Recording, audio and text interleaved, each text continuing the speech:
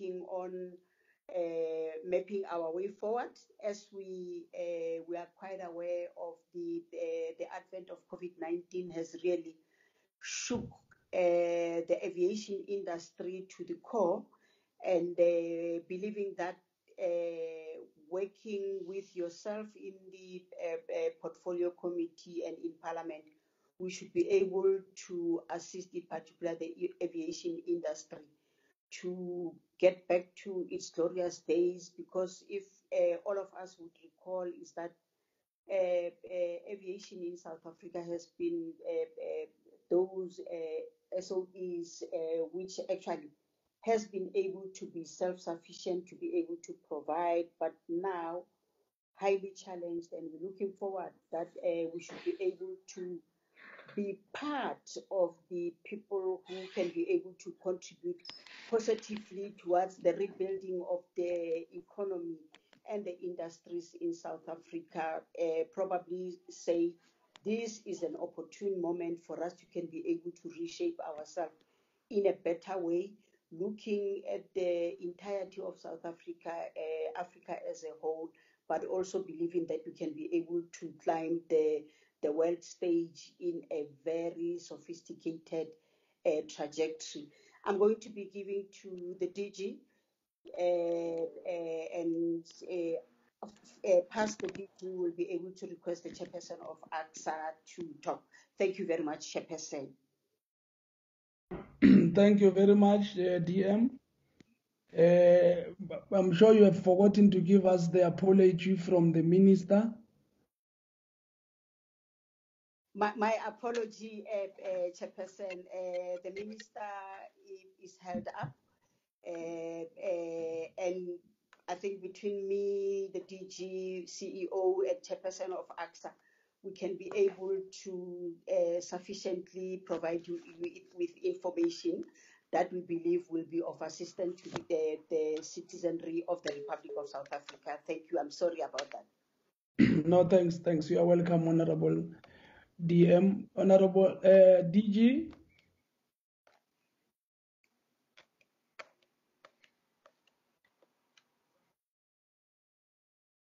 Director General.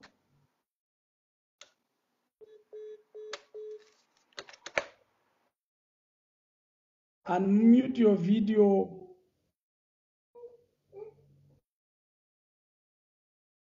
DG. DM. Seemingly. Yeah, seemingly DG is drinking water. I think the DG probably has cut it off. In the eventuality is not coming in, let me allow the chairperson of ACSA to speak to the issues and introduce the presenter, who's the CEO. Thank you very much. Chairperson. Thank you very much, Chairperson, Deputy Minister, the honorable members of the Portfolio Committee, officials of the Department of Transport. Let me first thank you, Chairperson, for having invited us to present our corporate plan for 2021-2023. Because, Chairperson, we have indicated. Chairperson, can you see your face? I know IT and some people are not very friendly, but for the sake of my meeting, can I see your face? There you are. Thank you very much. Oh, thank you. Thank you very much, Chairperson.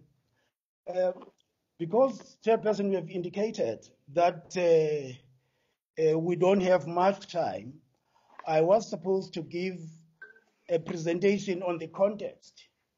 And what I will do, Chairperson, is to just highlight the essential features of the context, as you had suggested, and thereafter I'll hand over to the management to make the presentation of the corporate plan. As you know, Chairperson, that our strategic plan and the corporate plan were developed at the time when the context was totally different. It was still before the advent of the COVID-19 pandemic. It was still before the downgrade of the country's rating, as well as the economic situation was not as bad as it currently is at that time. So, that being the case, we are now confronted with what is normally referred to as the new normal.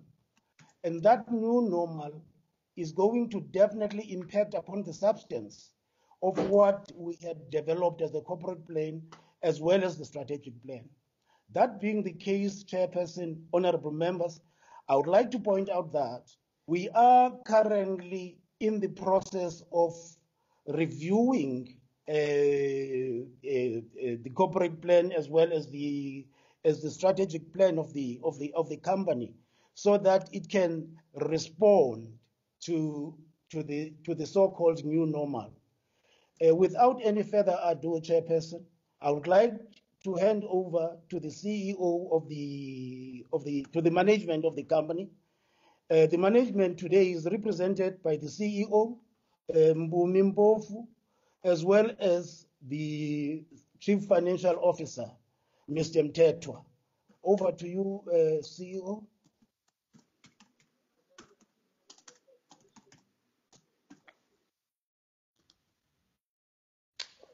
Thank you to the chairperson of the board, the honorable chairperson of the portfolio committee on transport, the honorable members of the portfolio committee, deputy minister of transport and the DG of the department and advisors I've seen are here with us, the director of civil aviation authority, and other colleagues who are present here with us. Chairperson, to align ourselves with your request, we will treat the presentation as read and we will focus on 3 elements that we've been requested to. If you can go to the contents slide.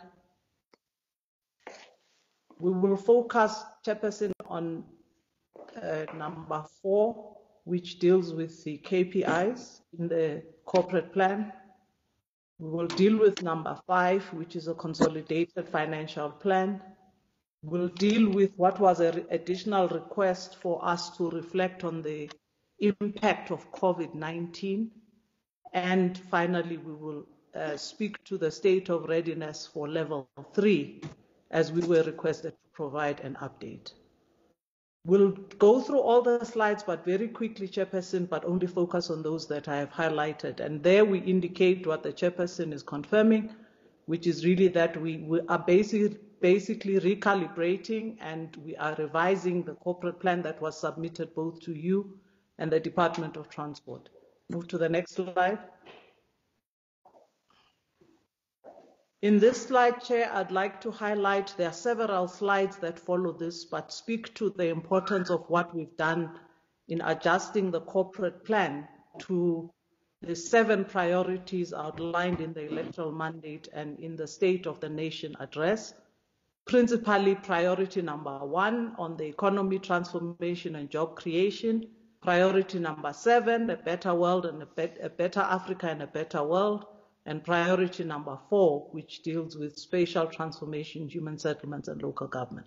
The importance of that is contained in the slides that follow. I won't deal with them in detail, but just to indicate on this one that our focus on trade and tourism and e-commerce and linking up to the very important strategic programs of government, which would facilitate priority number 7. Move to the next slide.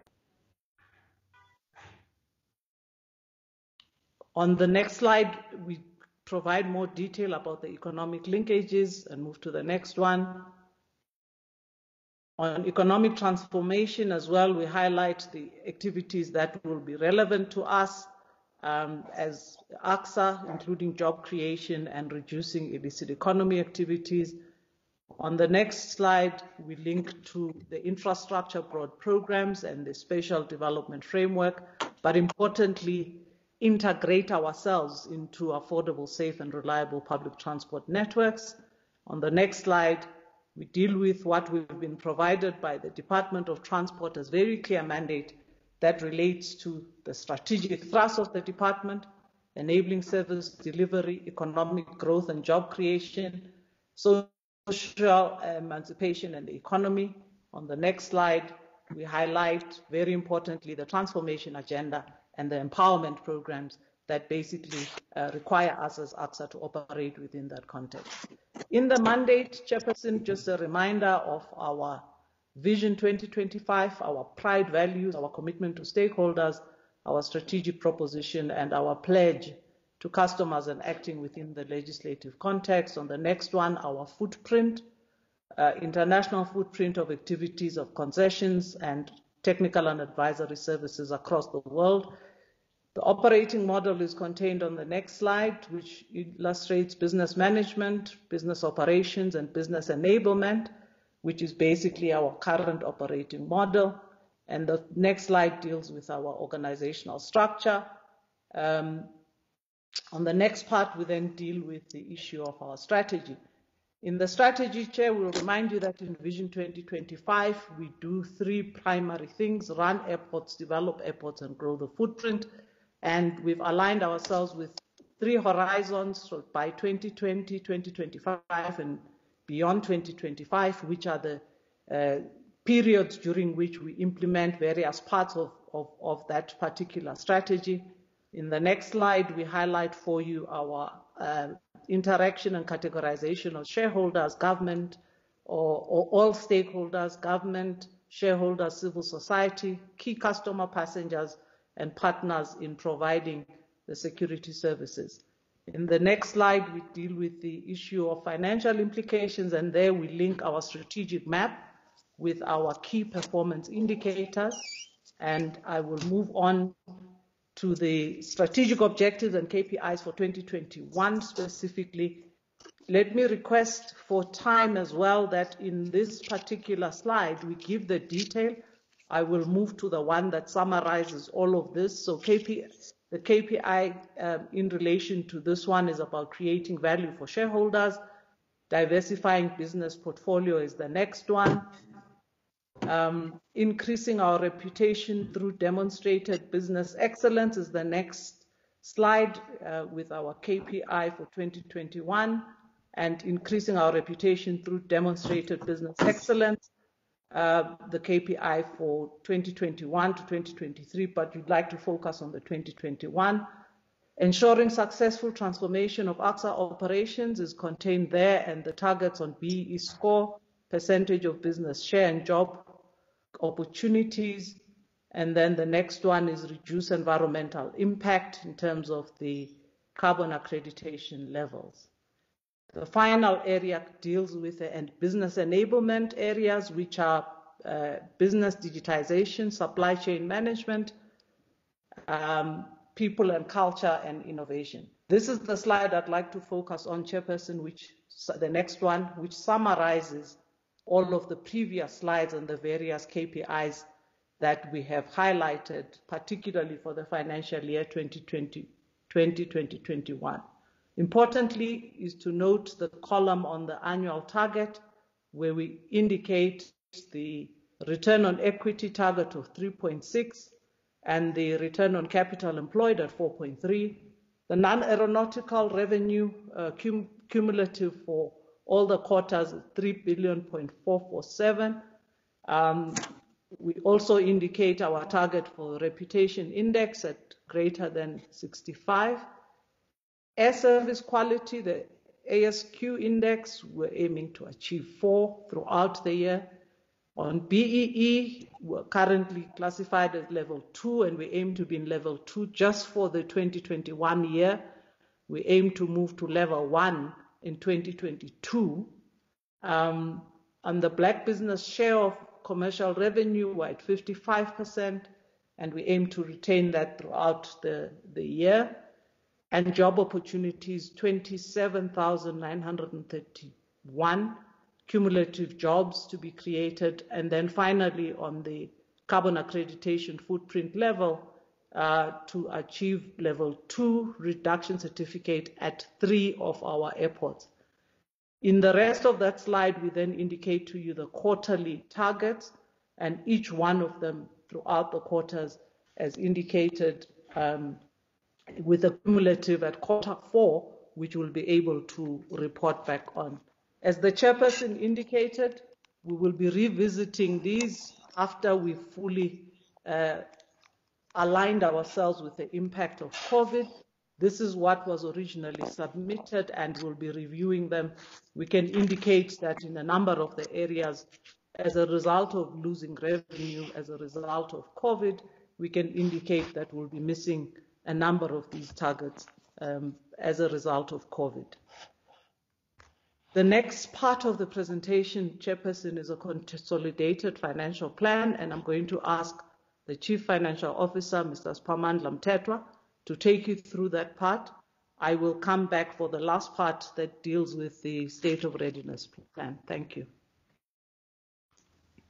Thank you, Memampofu. CFO. Thank you very much, Chairperson. Honorable Deputy Minister, Chairperson of the committee, members of the committee, the DG present with us, and the officials of the department, Chairperson of the ACSA board. Thank you very much for the opportunity just to take you briefly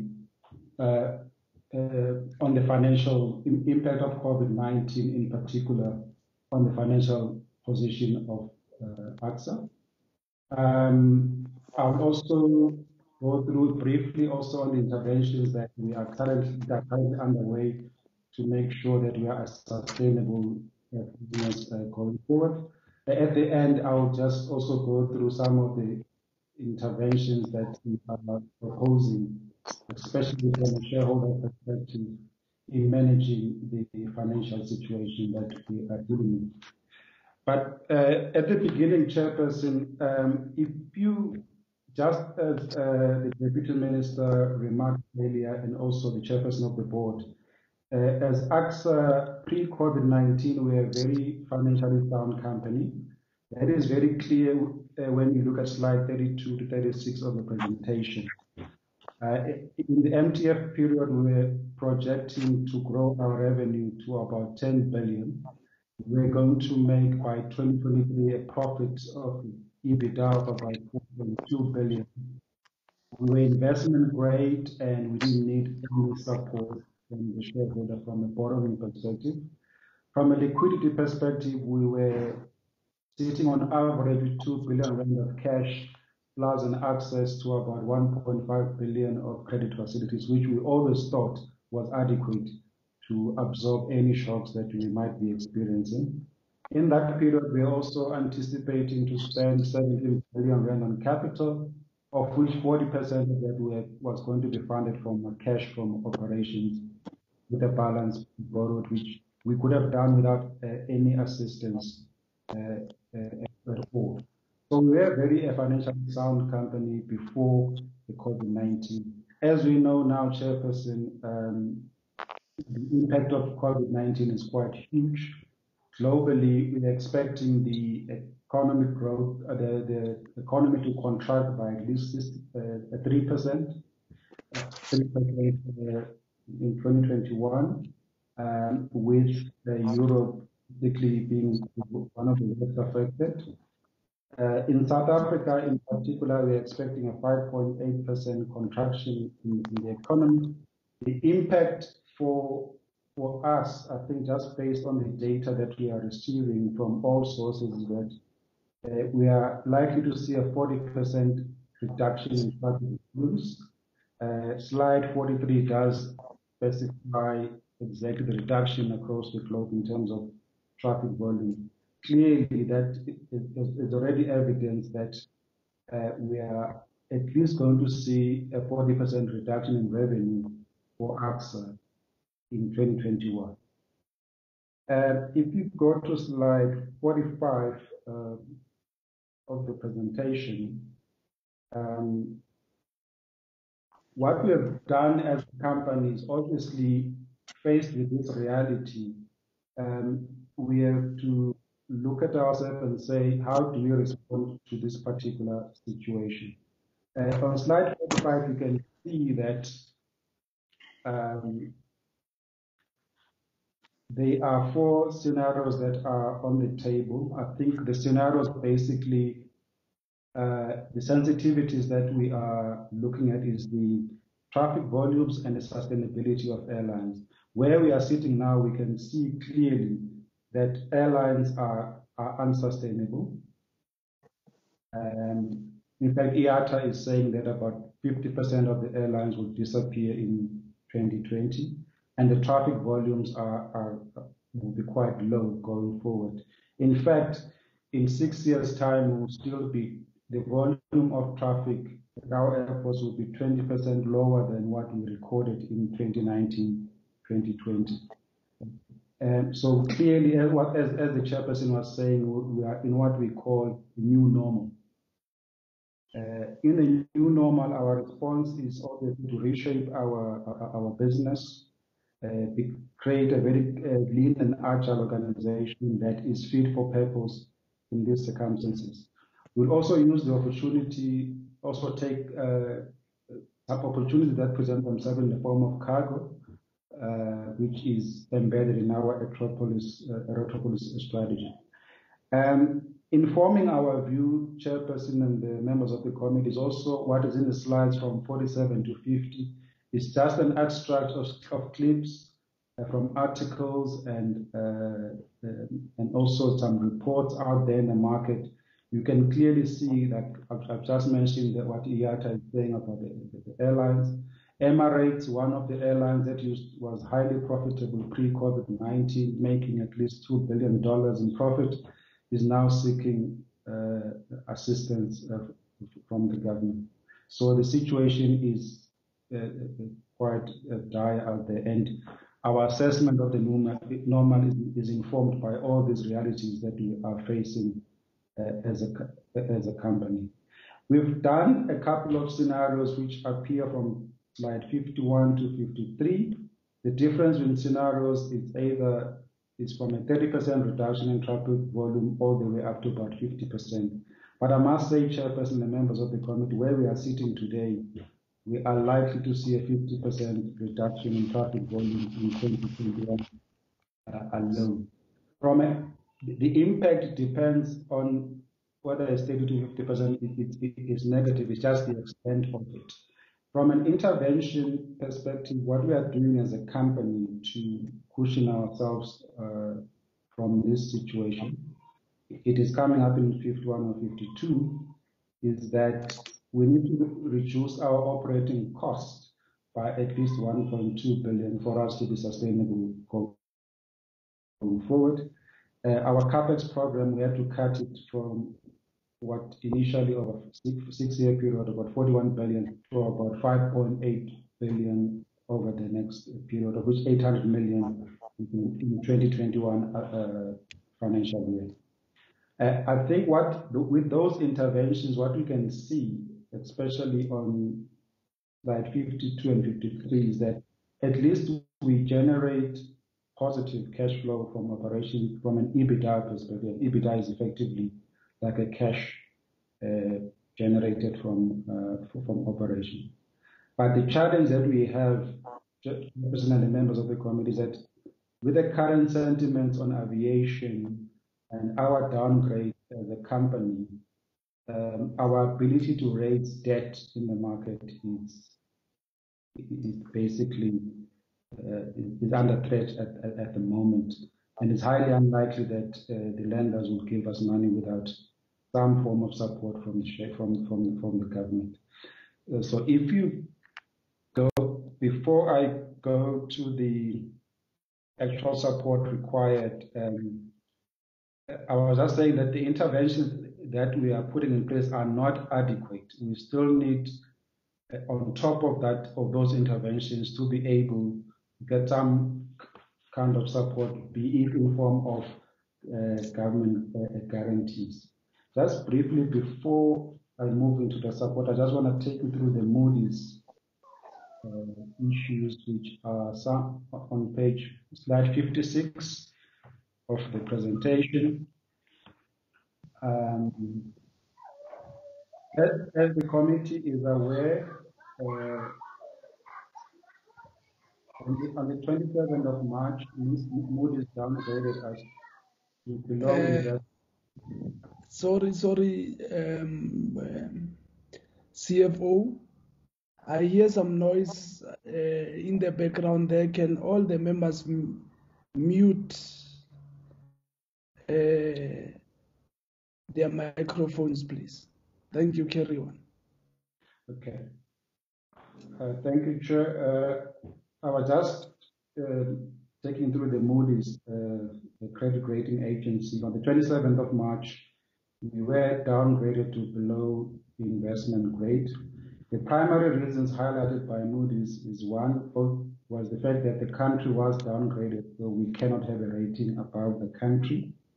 They also highlighted the impact of COVID-19 that at least see a 30% drop in traffic volumes, and that will impact on our cash flow. And on top of that, they also highlighted that the liquidity that we have as a company won't be able to sustain us for the period of an extended lockdown. So that was the primary reason. On slide 56, we are just highlighting what could lead to a further downgrade by Moody's. And obviously, if the country is downgraded, we will also face the same fate. If there is a significant reduction in traffic volumes, that will also lead to a downgrade. And also, if we can't demonstrate that we are liquid from the point of view of do we have enough cash plus available credit facilities to sustain us during this period. That's what could lead to a downgrade. But on the right-hand side, we are just saying what could actually help us in preventing a downgrade as a company. And we believe that some form of government support, not in the form of a guarantee for some of the debt, which I'll outline in the next slide, would be very helpful in preventing a possible downgrade. In strengthening the liquidity profile, they just obviously, as I've said, that they just want us to make sure that we've got the credit facilities. As I've said earlier, that the lenders are quite jittery in terms of lending to the aviation sector, and we believe that we need the support. So the support that is required, Chairperson, is on the next slide. Assuming, obviously, a worst-case scenario from our perspective of a 50% decline in traffic volumes in 2021, we are looking in total of plus minus about 10 billion rand, but it's not all an immediate requirement because the guarantees that we might need in the next 3 years are about 3 billion rand. The 10 billion is basically what we might need over the 5-year period. And what will the guarantees be used for? Primarily, we need about 1 billion rand in 2020-21 just to help us with the liquidity situation. About 3.5 billion of that will be refinancing of the debt that falls into due over this period. And the balance of it will be to fund the capital expenditure that is planned over that period. So that is the essence and the extent of the support that we might need. What is positive, though, Chairperson and the members of the committee, is that we foresee ourselves being able to repay the debt based on the cash flows that we'll be generating post-2021. But just given the fact that our credit rating will be affected and just the banks and other financial institutions not willing to lend to the sector at the moment, that's why we definitely need that support. Just in summary, Chairperson, members of the committee, we are faced with a very serious financial challenge. We are in a completely different place from where we were in February 2020. the forecasts are clearly quite negative for our sector in particular. We have taken actions to manage the financial situation, obviously with the reducing of cost, cutting of capex, making sure that post 2021 we've got a cash flow that is able to sustain our obligations. However, despite all of that, because of the period that we are now, we some level of support from the shareholder in the form of guarantees will be welcome. Thank you very much, Chairperson and the members of the committee. No, thanks, Nyambose. Thank you very much. Let's get back to CEO. Thank you very much, Honorable Chairperson. The final part of the presentation deals with the COVID-19 recovery plan, and we are participating in all the necessary structures together with government and the industry to look forward to the recovery plan, and the elements are contained as in the next set of slides. The next slide highlights very simply the alert levels on air travel. We are currently on level 4, Chairperson, where basically only cargo and repatriation flights are permitted and all other flights are restricted.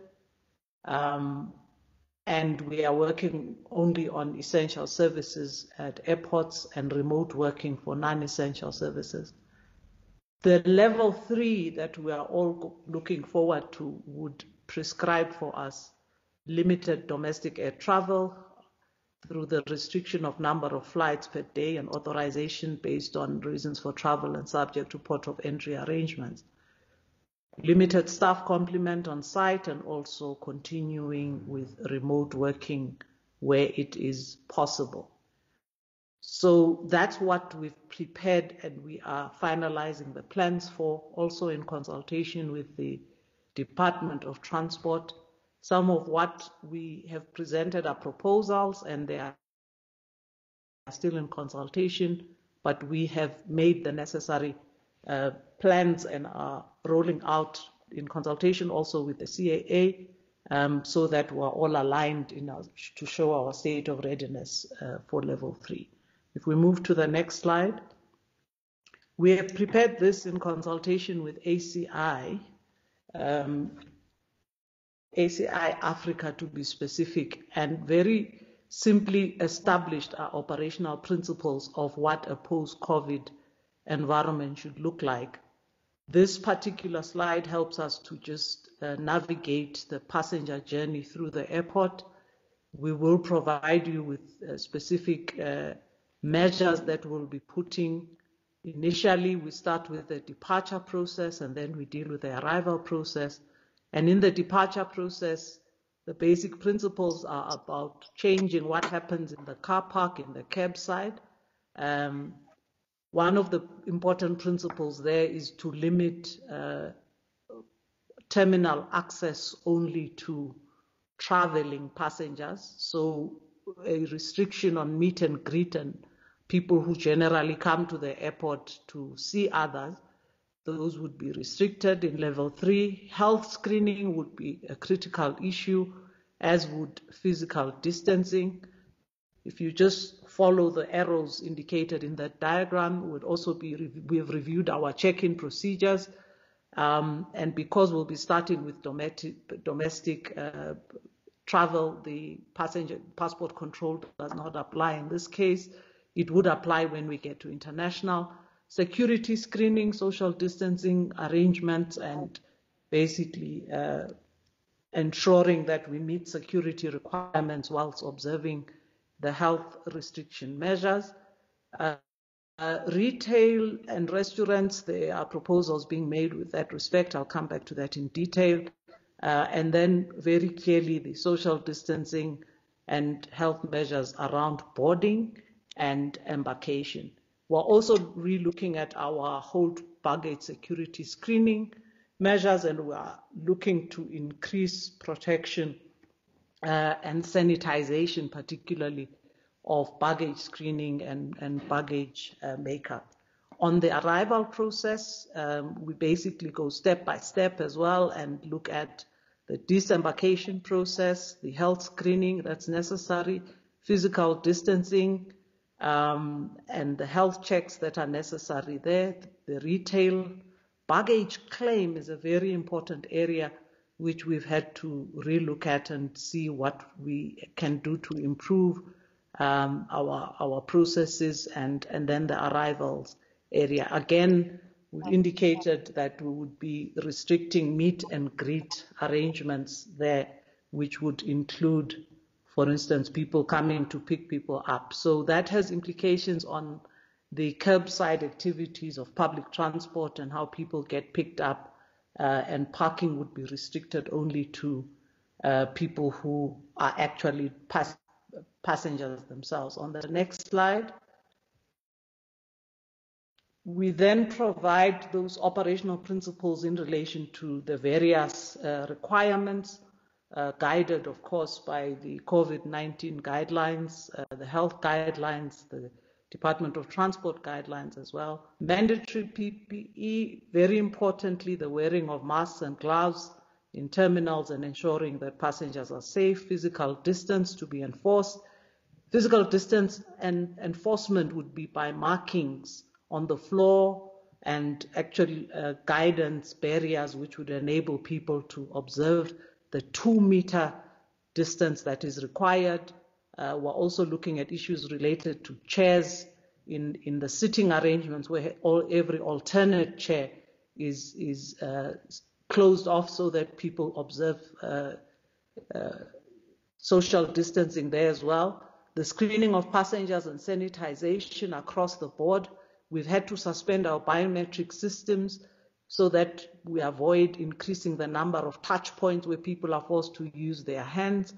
And we actually are promoting areas where passengers are having to do things on their own rather than depending on assistance from staff. Widespread terminal disinfection. We were doing this before the lockdown, and in effect, we did quite well on the common facilities. Every 2 hours, hand sanitization, the barriers, the doorknobs, balustrades across the entire terminal buildings.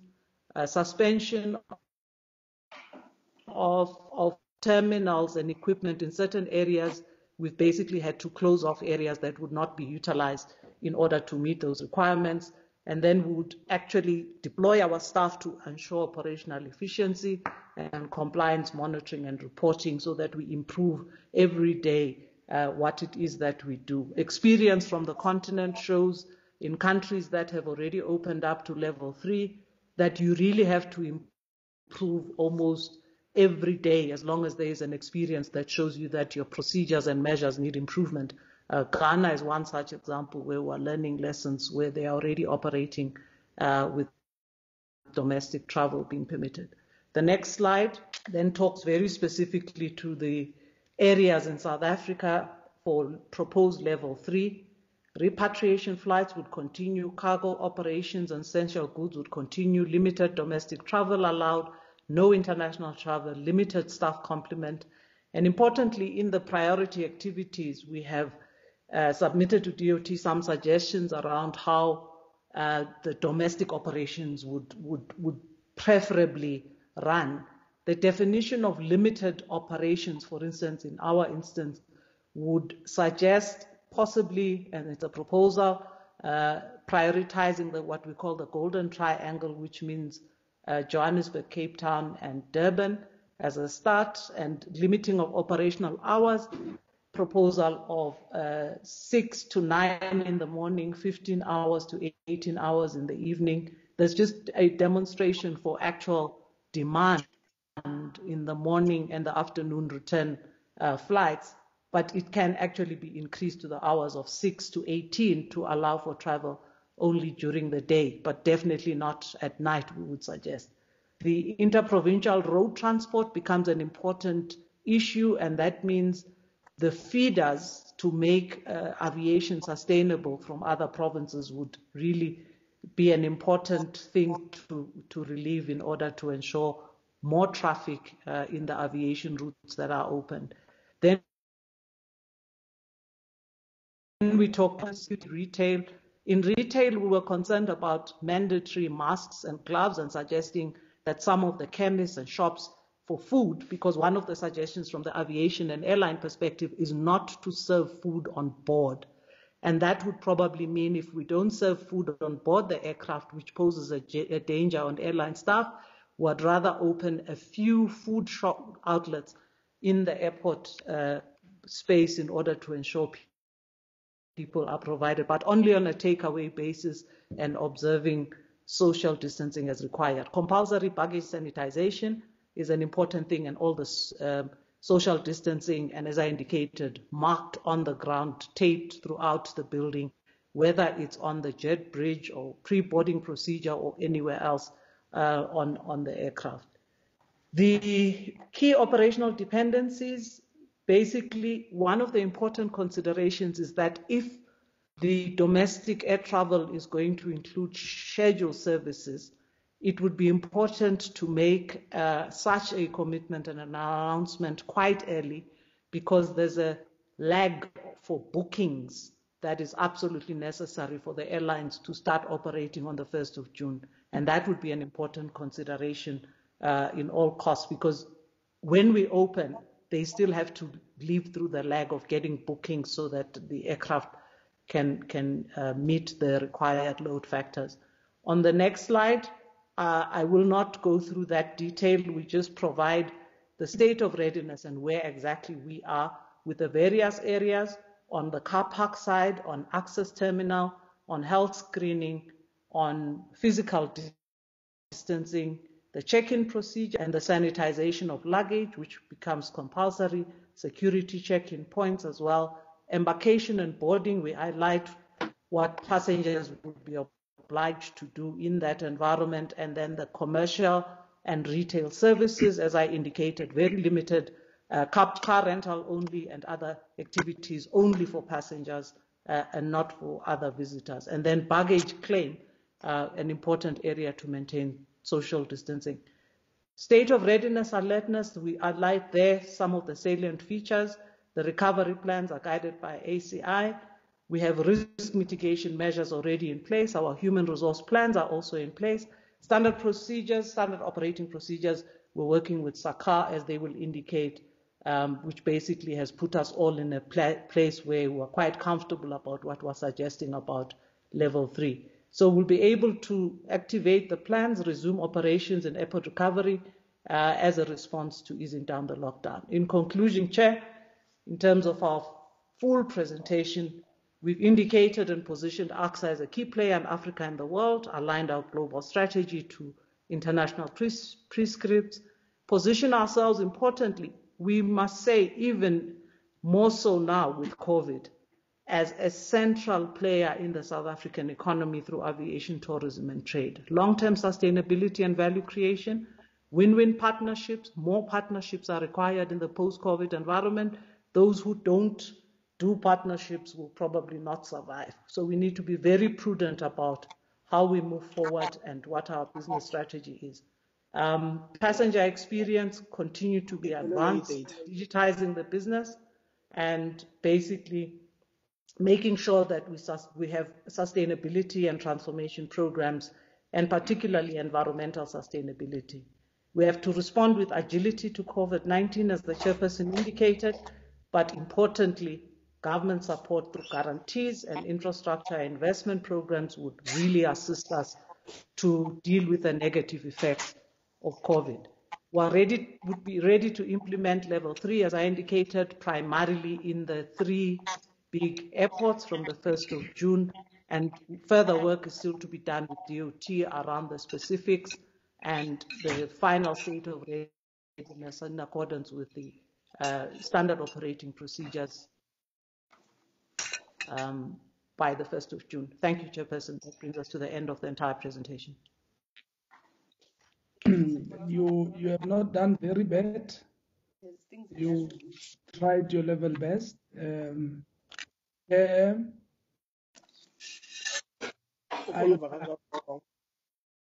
Chairperson.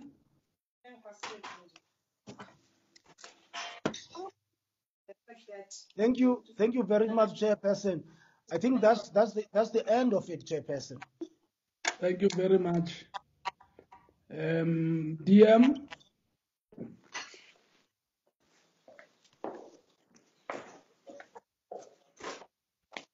Thank you very much, Chairperson. I think the presentation, members will engage with the presentation, but it's very informative, probably to the members. Even beyond the portfolio committee, it's something that they can be able to really use as a catechism or a Bible chapter in the book of Proverbs on a daily basis, of the book of Psalm on a daily basis. That they root. Thank you, DM. Honorable members, the floor is now ours. We don't have a lot of time. We should be done by past and allow a presentation so we can take up until 22. Past will then give back to the department. Let me get hands of those who wants to speak.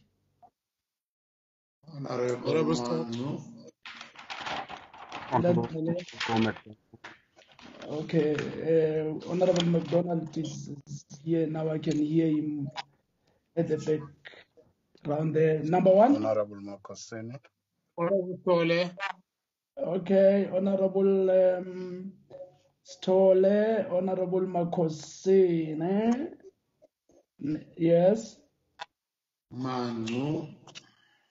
Honorable Manu, not Manu. Not Manchu. Chairman, did you me? Honorable McDonald. You are number 4. Honorable Mike. Can you hear me, Chairperson? Yeah, number 5, Honorable May. Who's the next? Okay. There's Honorable no Ramadwa Hansinga, number 7. Without. No, Chairperson, I think I raised my hand. I think no, talk. Just talk. Don't raise your hand. Talk. Honorable Pena, you'll be number 8. You can raise your hand. Okay, thank you, Mapena. You are number 8, Honorable. We done. Thank you. Number 1. Mondis, Honorable Stores. Honorable Tabangu. Honorable Chair.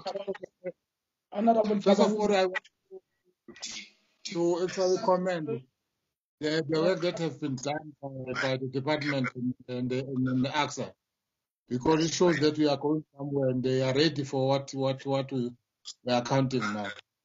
My first question, Chairperson, I want to find out the state of readiness. Do they have enough masks, enough gloves, enough sanitizer? And the other chair that I want to find out about the capacity. Do they have the capacity for screening and monitoring of social distance? Because we are facing a problem of social distancing. Do they have a capacity to monitor that? And the other one, Chairperson, that I want to find out about if they can unpack the lack of prevention of unauthorized liquor expenditure and fruitless and wasteful expenditure, because the ACSA have that challenge. If they can actually tell us what consequences did they have in place for dealing with that.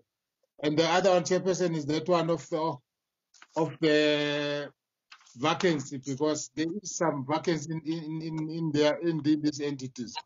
Do they have any plan to fill up those vacancies? Thank you very much, Chairperson. Thank you, Mondise. Chairperson, Honorable Tabangu, note me, please.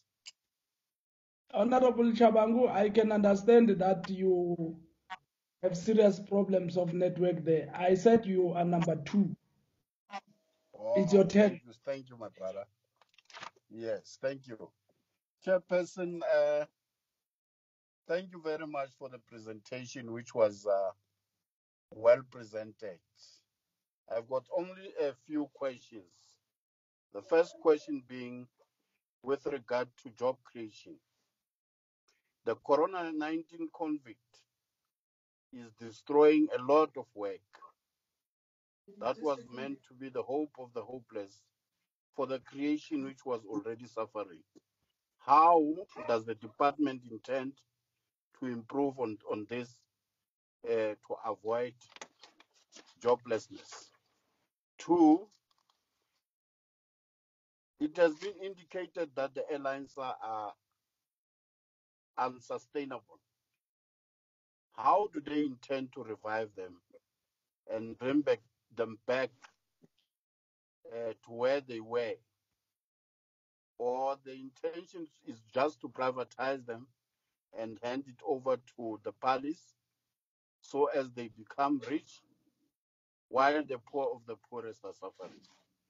My last question, Chairperson, with you is COVID-19 recovery plan with regard to domestic flights. Are you intending to put in place strict measures with regard to screening? Because if we can't do that, I can foresee danger with regard The to open umbrella presentation. They even put diagrammatic representation who's of that what they're going to do, the screening. Oh, They, who's honorable that? member, there is only one chairperson in the meeting, please. Are you done, Honorable Makosini? Yes, with regard to the screening of the disease. Thank you, Chairperson, Thank you. for protection. Thank you. Number 3, Honorable Mang. Thank you very much, Chairperson. Good afternoon, DM, Chairperson of the Board, and CEO. Chair, maybe let's congratulate the CEO for her appointment. The last time we met the entity, there was no CEO. Congratulations, CEO. Just a moment. Honorable Makosini, members who are using their cell phones, as you move around in your cars, we can see you here on the screen, and it's not professional. So we urge members to remain in one place. Honorable Makosini. Honorable Makosini. We don't want to see the whole of Kwakwa there. We Yes, want sir. to see you.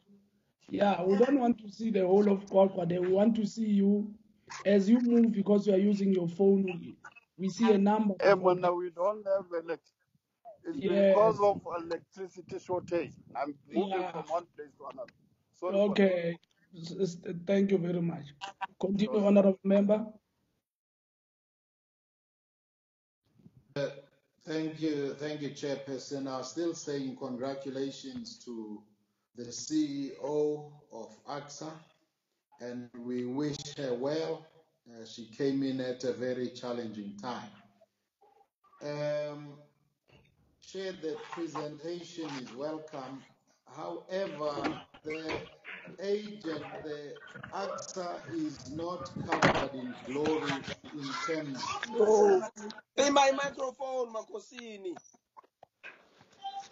Honorable Makosini, and mute your microphone, please. Honorable Yabo, we're not of the same age. We must be patient with other honorable members. Thank you very much. Continue, honorable member. Thank you, Chair. I was saying that ACSA has not been covered in glory. While COVID might have its implications, I would like Chairperson and CEO to highlight to us what is being done in the previous year, 2018-19, there were material misstatements. You didn't do well in prevention of unauthorized expenditure and in terms of procurement and contract management. You had an increase of about 60.7 million rand in fruitless and wasteful expenditure. And if you see that those holes that were open there, if they remain open, the cry to get government guarantees might not be backed up by facts. Also, I would like to know what has been done by allegations that were not investigated, specifically in the 2017-2018 financial year. Last but not least, I would like to hear what is the status of your investment within the Guarulhos International Airport and the Mumbai airports. Both of them might be suffering. What is the extent of the impact in terms of what has been put there? What are you cushioning yourself to do in that regard? Thank you, Chairperson. Asibonge ba. Enkosi kakhulu. Honorable McDonald. Good afternoon, Chair. Thank you, Chair. Good afternoon, Deputy Minister. Thank you for the presentation. I will join the chorus. This was one of the better presentations that I've seen so far. And I can see that the entity is well prepared for the move to level 3 and has a lot of plans in process. However, I would like to add my voice to what Honorable Manchu has mentioned. Guarulhos Airport in Sao Paulo was already a huge loss to ACSA, and with this COVID-19, it's going to be in the billions. What is the plans with the airport? Are we going to invest more? What is the plans? Then, how is the COVID-19 going to affect the expansions of Cape Town and FAOR or Johannesburg, Oliver Tambo Airport, which is in dire need of, Cape Town is in dire need of a second runway, and Johannesburg is in dire need of additional parking space for aircrafts. But if the spending is going to be stopped, are these capital projects then going to be stopped? And they have already been started. What are we going to do with what we've spent already? Then on BEE, access to the retail side of ACSA airports. You know, when I go to Johannesburg, I always use those young men that polish the shoes, because I always like to give them some money. And I sit there, and they've explained to me that it cost them 150 Rand just to get in there. Then they still have to pay somebody whose business that is to work there. And at the end of the day, they make 100 Rand. There must be a way that we can empower these young people, to, especially these black young people, to also participate in the economy and to make some money out of this hard labor that they are doing. I also, in the presentation, I would like to also maybe get a better indication of how much money was spent and is being planned to be spent in the black economic, specifically black-owned businesses and black-owned women businesses in the next financial years. Then on my last point, Chair, second last point, Chair, can somebody please tell me what is the status of the legal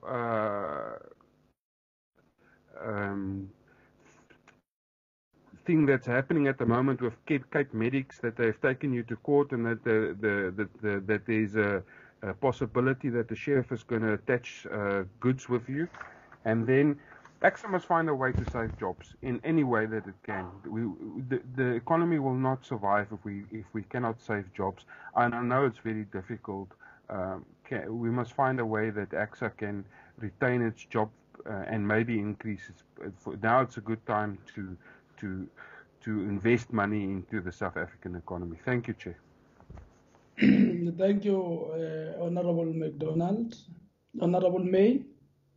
Thank you, Chairperson. Mr. McDonald asked half of my question, but I'll go on. One of the duties of the department is to develop airports. As a result of the recession and the COVID-19, South Africa's financial position is in a very bad state. Like the rest of the world, we understand it. The aviation industry came to a standstill. Are they still going to extend the Oliver Tambo and Cape Town Airport in this financial year, seeing as they foresee that passenger traffic is expected to decline by 40% in 2020? And I can't see any improvement in the next few years. Thank you, Chairperson. Honorable Ramato. Thank you, Honorable Chairperson. Allow me to greet the Deputy Minister, the DG, Chairperson of Board, and the CEO, the Mastiari. Chairperson, let me join my colleagues, honorable members who are welcoming or appreciating the presentation.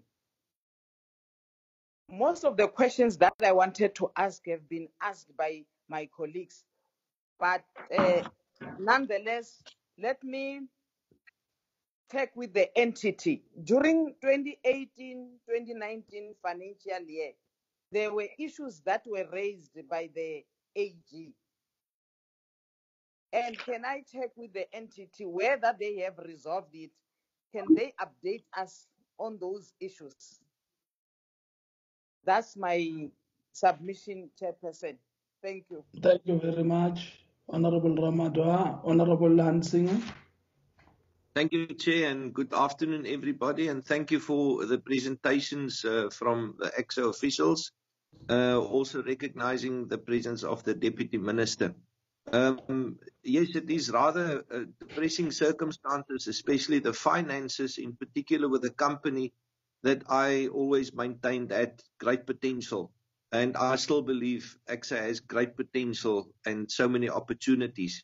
And I also understand that we are rather early in a very awkward financial situation in terms of presenting detail on mitigation and adaptation measures, but I do find an imbalance in terms of what we were presented with, in that there was very little on the mitigation and adaptation in terms of the business plan going forward. Yes, there was a lot said about what we'll do about keeping people safe and all the different measures around sanitation and movement and so on. But I really expected a bit more on the financial side, and I'm sure we would get more detail around that, because liquidity is absolutely important. The one thing that I never really understood about the bookkeeping of ACSA is the claims of making profit on the one side, and on the other side, the loans which are outstanding. So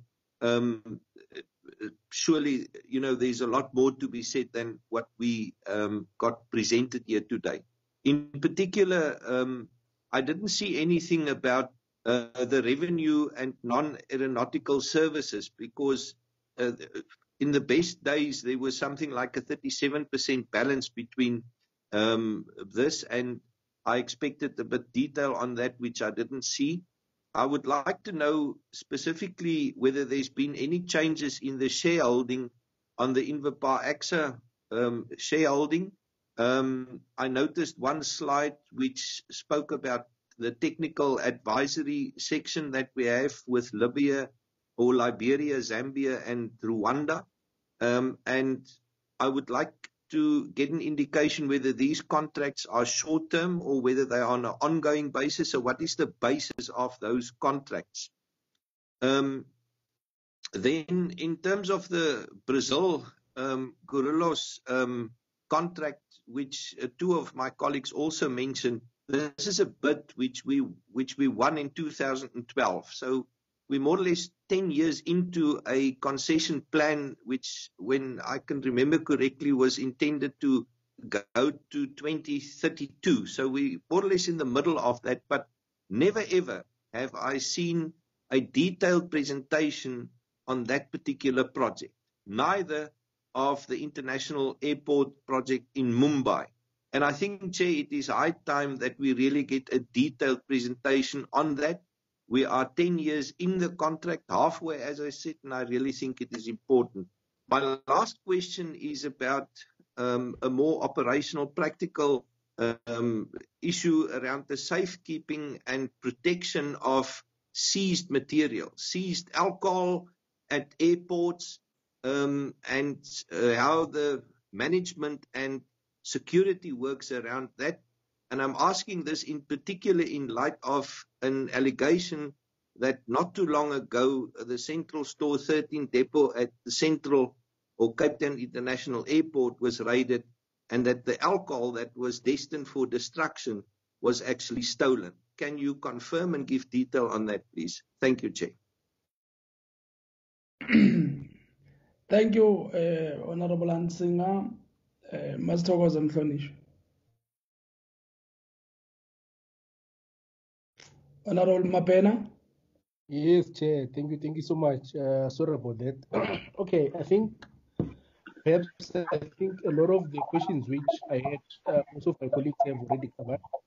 I think, save for just one question. For instance, in recent years, the department has spent, for instance, increasing amounts of money with regards to legal fees. Now, how many cases are currently in the courts?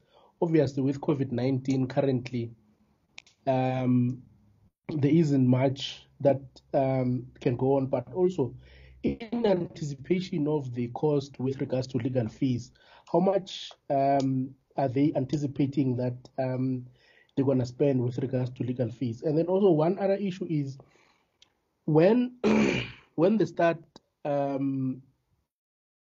when we eventually reach level 3 or alert level 3, I'm glad that the the CEO has touched on a plan to resume with domestic flights and all of those. But in terms of anticipation of traffic numbers, because I see in the report it also mentions that there's going to be flights or domestic flights which are going to be need to be authorized on a need or on a case-to-case basis, depending on what is happening on that day.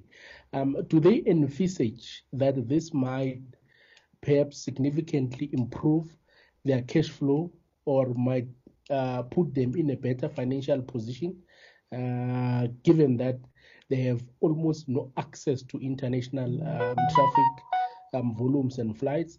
So that is essential, my question. But I think most of them have been covered. But just lastly to say, Chair, with Microsoft Teams, we are able to raise hands virtually. If you look at the bottom there, there's where it says raise hand. If you press that, as you're hosting, you should be able to see hands. I raised it virtual, and I see honorable as well. So I think, as you say, we must be patient and we must also, educate as we go along. But we are able to do that, and you can save some period of time. Just check the number of hands that have been raised, and then I'm sure we can move on to the next. Thank you. No, thank you for the education. But you must also mute your phone as messages so that you are. Thank you very much. Honorable Deputy Minister and your team.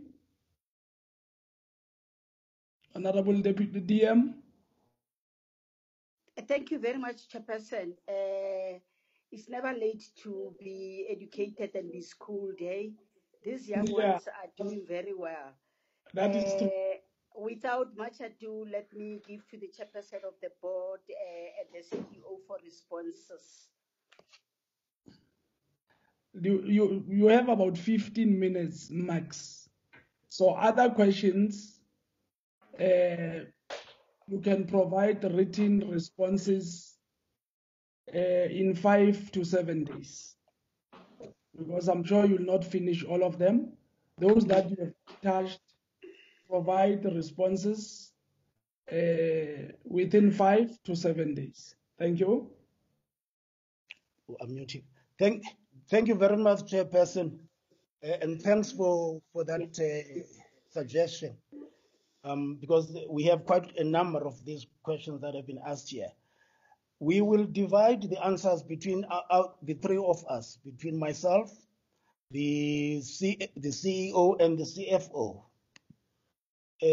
Questions relating to the state of readiness and capacity for unscreening and the unpacking of the consequences of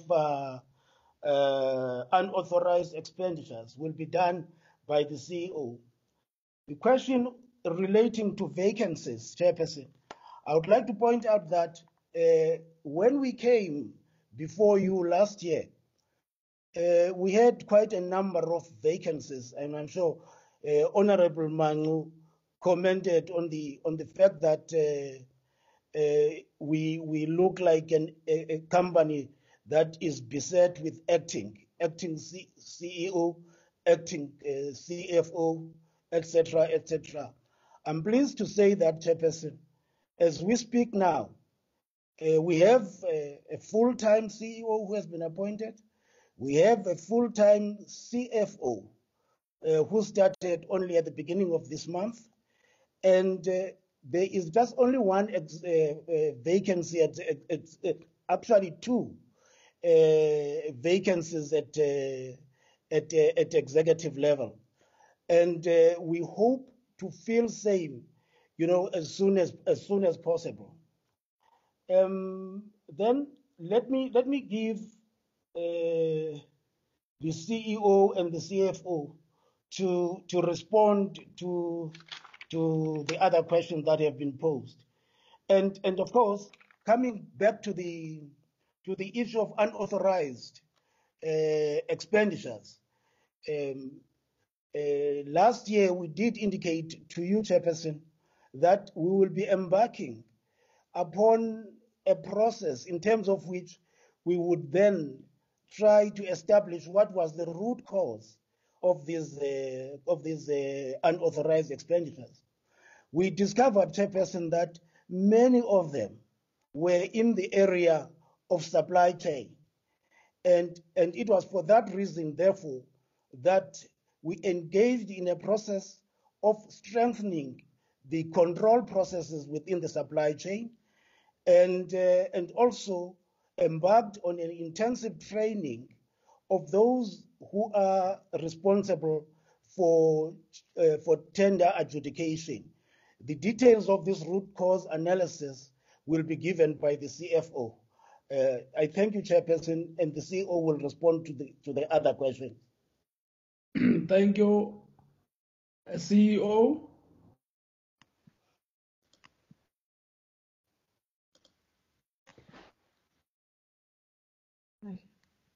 Thank you very much, Honorable Chairperson and honorable members, for the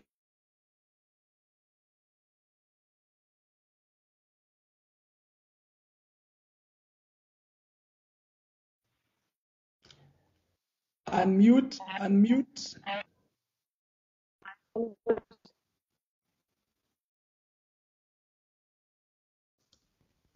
wow.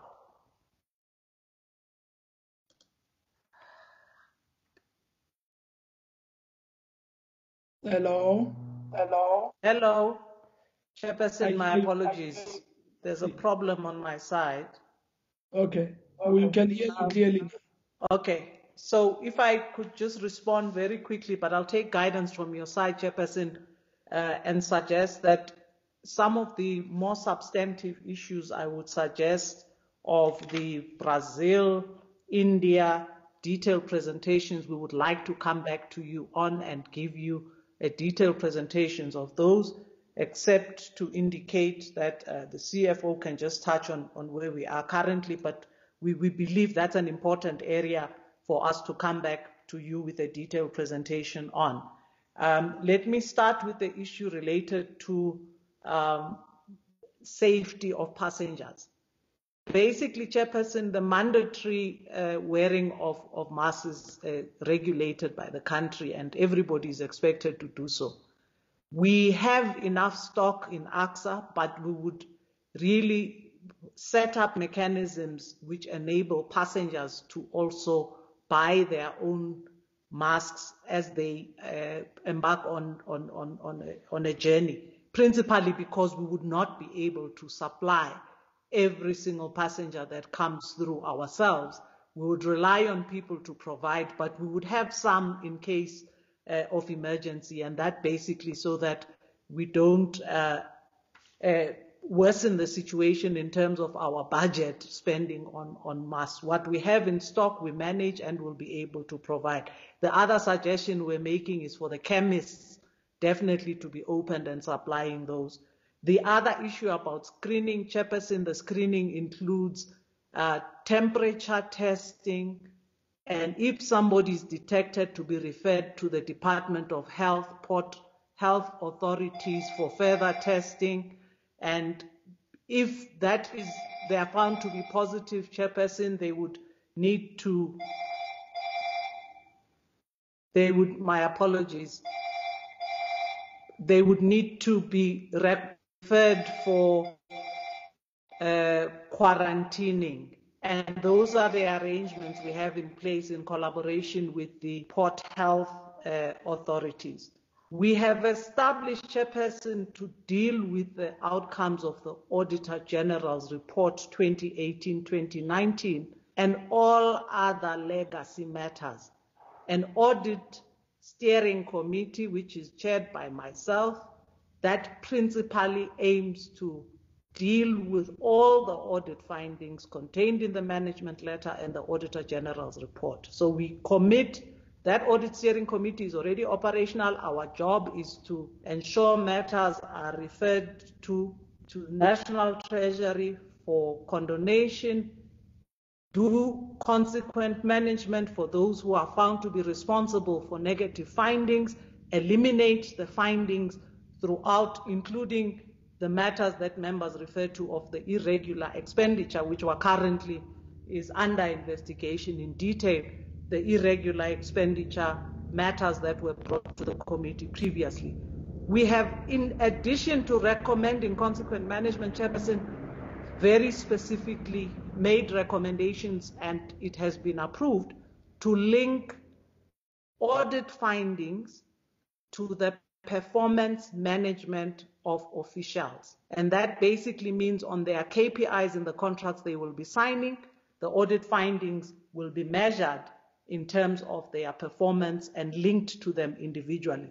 As a result, we have also then reviewed our delegation of authority framework in order to ensure that direct accountability with people that are responsible for those specific audit findings. The Chairperson has already indicated the measure in SCM and would like to confirm that the bulk of the issues are in the supply chain management environment. When they have been dealt with, would have dealt largely with most of the matters that are in the Auditor General's report. Matters are currently under investigation, and several of the matters are currently under investigation with our internal audit and our forensic audits, and we are awaiting the results of those forensic reports and to take consequent management actions and disciplinary measures against officials that are held responsible. Can I also indicate, though, Chairperson, is that there have been a number of people who have left the organization, let's say, from about 6 months ago, and what we are finding in a lot of instances is people who have left the organization are linked a lot to most of the findings that we have. So there have been resignations, a lot of resignations in areas where people are likely to be linked to the findings as the investigations show us at this particular point.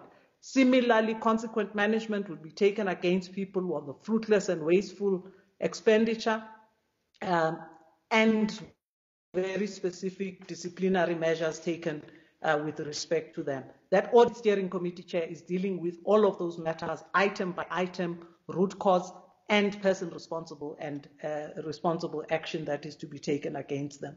If I may finally indicate the issue related to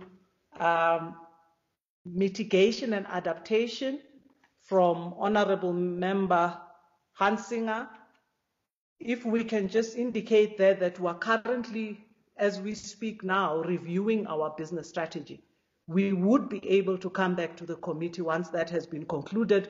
But in that business strategy, we are clarifying the path post-COVID that basically highlights what measures we're taking in terms of mitigation measures and adaptation measures in the post-COVID environment. One of the important parts of that strategy is to actually diversify our revenue streams, because COVID has shown us that our reliance on passenger revenues is something that is going to be risky in the future. We are expecting our air traffic movements to increase slightly in this year, but largely the business strategy is done on the basis of our estimation of return of air traffic movements for the balance of the year. The CFO has already indicated in total we'll be at 50%, but we are doing projections on what we expect month on month, including starting in June with the domestic travel that is going to be allowed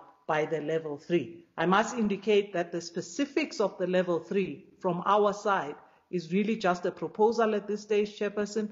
The Department of Transport in its regulations would finalize very specifically what level 3 looks like for all of us in the aviation industry, and CAA would help with the regulatory framework that finalizes and manages the specifics of level 3. The issue about shareholding, Chairperson, nothing has changed in our shareholding environment. We remain with the current shareholder arrangements. And importantly, we would come back when we deal with GRU and MEAL in Brazil and India, together with the other contracts on the continent, the contracts that are basically about providing advisory services, and I would suggest that we deal with all of them in that presentation when we come back. I don't know if I've answered, I think I've answered most of the questions, Chairperson. There's just a couple that the CFO will deal with on financial matters. Thank you. Let me take this opportunity through you, Chair and DM, that all the questions that have not been answered up until now, can we answer them in writing and do that by Friday at least? Because of time constraints, I'm sure we'll all understand that. Otherwise, we'd have loved to hear the voice of the CFO, but time is not on our side. Let me just make just 2 observations. The first observation is that the entity is doing well, DM, I must say.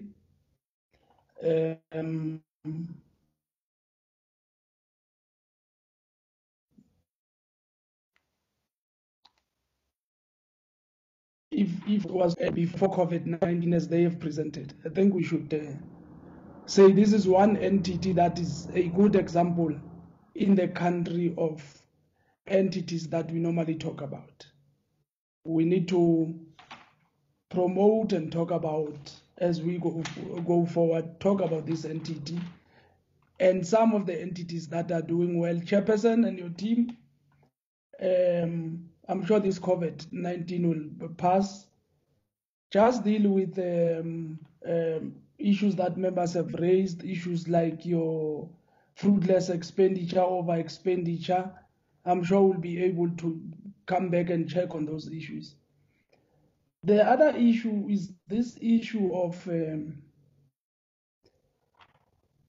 the decision that may be taken that eating in the plane is a bit risky for the staff, the crew there. And we are happy to hear that shops will be open, but I hear the CEO saying they will only be open for a takeaway. Now I was asking myself, if you open shops at the airport for a takeaway, where do you say these people must eat? Because they can't eat in the plane, and they are already on board. They are already in the airport. I think it will make more sense that when people have all been checked, screened, and so forth, we must allow a social distance at the airport for those people who have bought food to eat their food there. Otherwise, where will these people eat their food?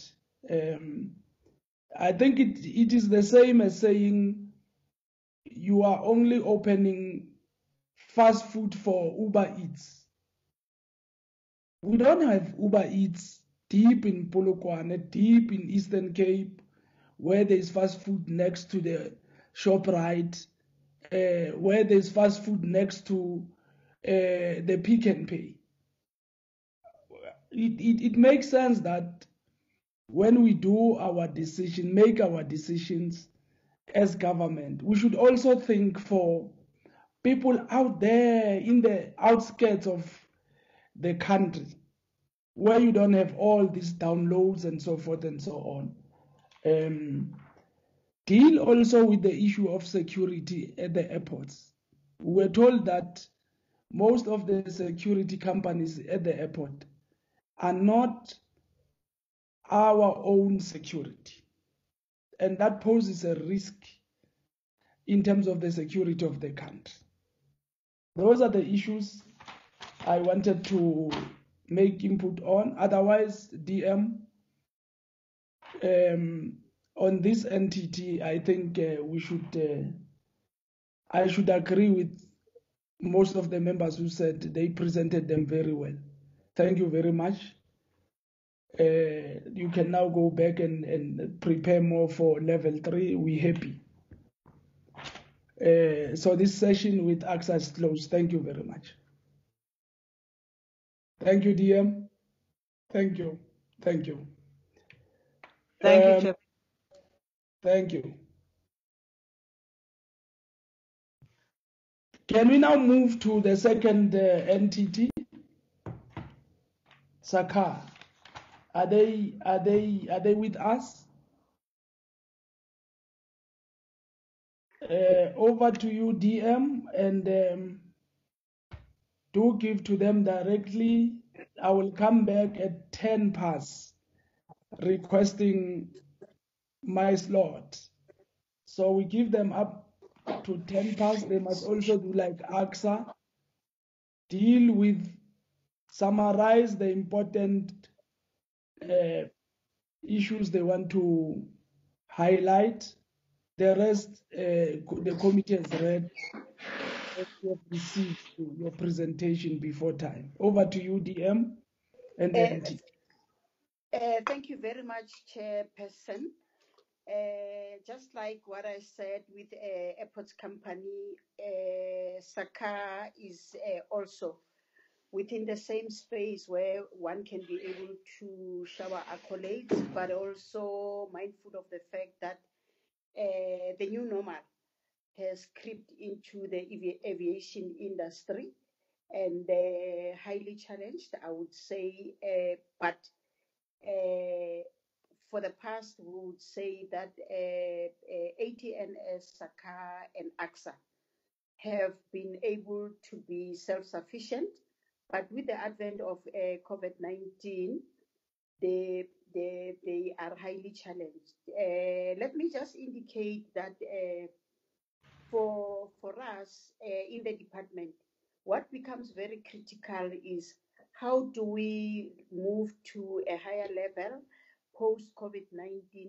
What are the economic spin-offs and the economic creativity and innovation that we can be able to look at, which will be able to assist as we are moving forward, because the new normal expect of us that we should look at things not within the rose-colored glasses, but look at things with our naked eyes and say, how do we deal with unemployment? How do we deal with joblessness and poverty that is besieging our country?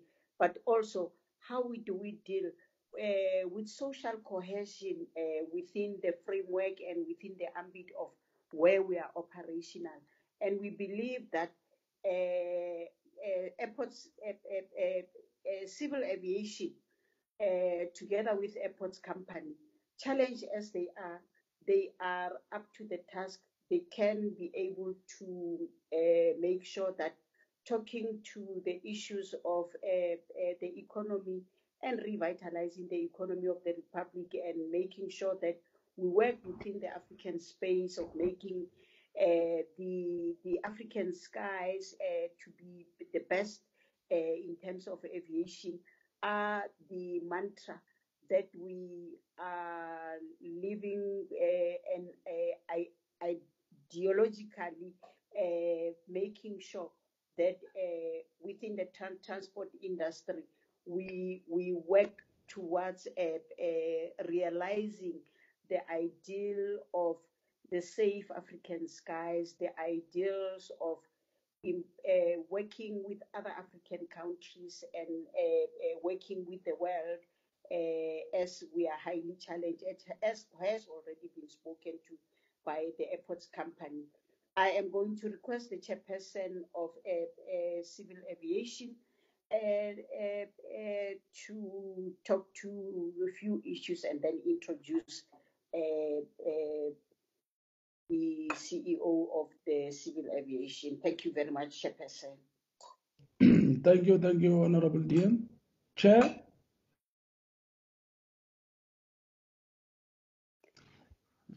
Mhlalisla.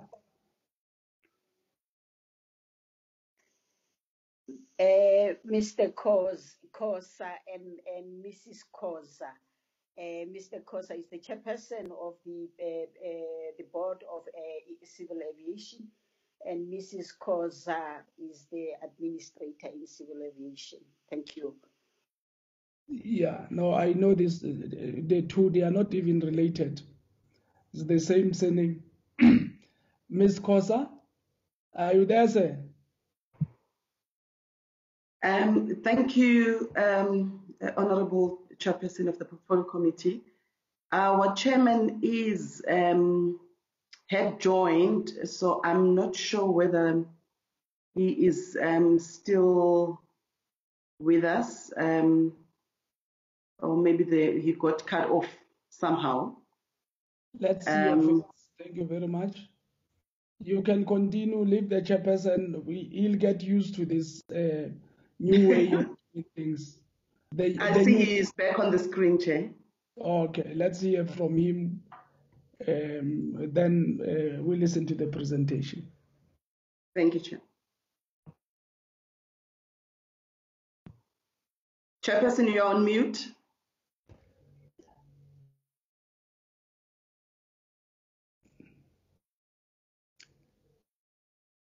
Yeah, no. The new Chairperson of the board, you are on mute. Unmute, Chair. Can you hear me now? Yes, we can hear you. Let's see your face. Thank you very much. Yes, my face, Honorable Chair. Thank you so much for the opportunity to make this presentation. Thank you so much, Chair and the committee, to the Deputy Minister, the Director General, and the officials from the department. Thank you so much. Every time we've got an opportunity to come make a presentation to you, Chair and the committee, we come very cheerful and very bubbly. It is not the situation today because of the challenges that the DM has already alluded to. And if I may say this very briefly, Chair, to a very great extent, aviation is the source of the problem we're facing today. And the irony is that it's also among the sectors that are hardest hit. So we come here in a different context. And as the DM has alluded earlier on, we come here in the middle of a battle to find our glory, which won't be very easy. And this is because our financial health and our sustainability chairperson and members of the committee depends on the health of the industry. It also depends on traffic volumes. So we come here hoping to share not so very good news with you, but we're looking forward to your inputs and to your guidance as usual. Chair, I haven't come here alone. I came here with our full team, representing both the board and management. From the board, I have been joined by the lead independent and member of the board, Professor Diane Mago, who is here. I can see she's raising her hand. And from management, we have got a DCA, the company secretary, Ms. Nivashne Narendith. We have the acting CFO, Andries van Vieren. The CFO was supposed to join us, but he had a medical emergency and he couldn't. We're also joined by Ms. Pindi Gwebu, who is the executive for corporate services. The presentation, the main presentation, Honorable Chair, will be done by the Director of Civil Aviation, Mayor Poppy Koza. I will right away hand over to her. Thank you. Thank you. Over to you, Mayor.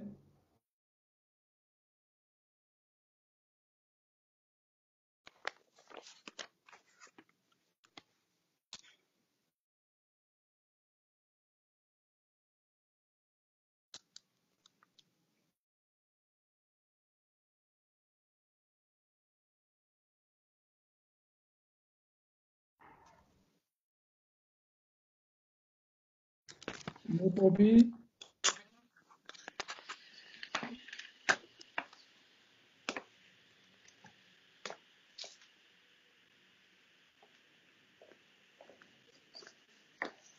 Hello. Apologies, Chair. I think I mistakenly pressed mute. Oh gosh, I thought I was techno-savvy. I apologize. So I was saying thank you to the chairperson of the board, and greetings to the chairperson of the portfolio committee, the members of the portfolio committee, the Deputy Minister of Transport, DG and DDG, as well as the chairperson of Airports Company South Africa and the CEO. The presentation, as the chair has indicated, will be shared by myself together with the management team, and we shall continue. So the presentation outline, the next slide.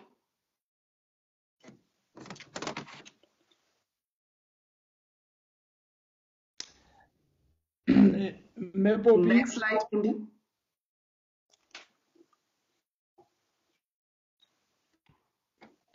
The administrator must give me permission, ma'am, because I can't move the slides. I'm not sure why. Okay. So the presentation, I will not necessarily go through the presentation outline. Safe to say it will be presenting on the 5-year strategic plan as well as the annual performance plan. We'll touch on the finances, the impact of the COVID-19, our state of readiness in terms of lockdown level 3, and we'll share briefly the key strategic challenges and the mitigation plans.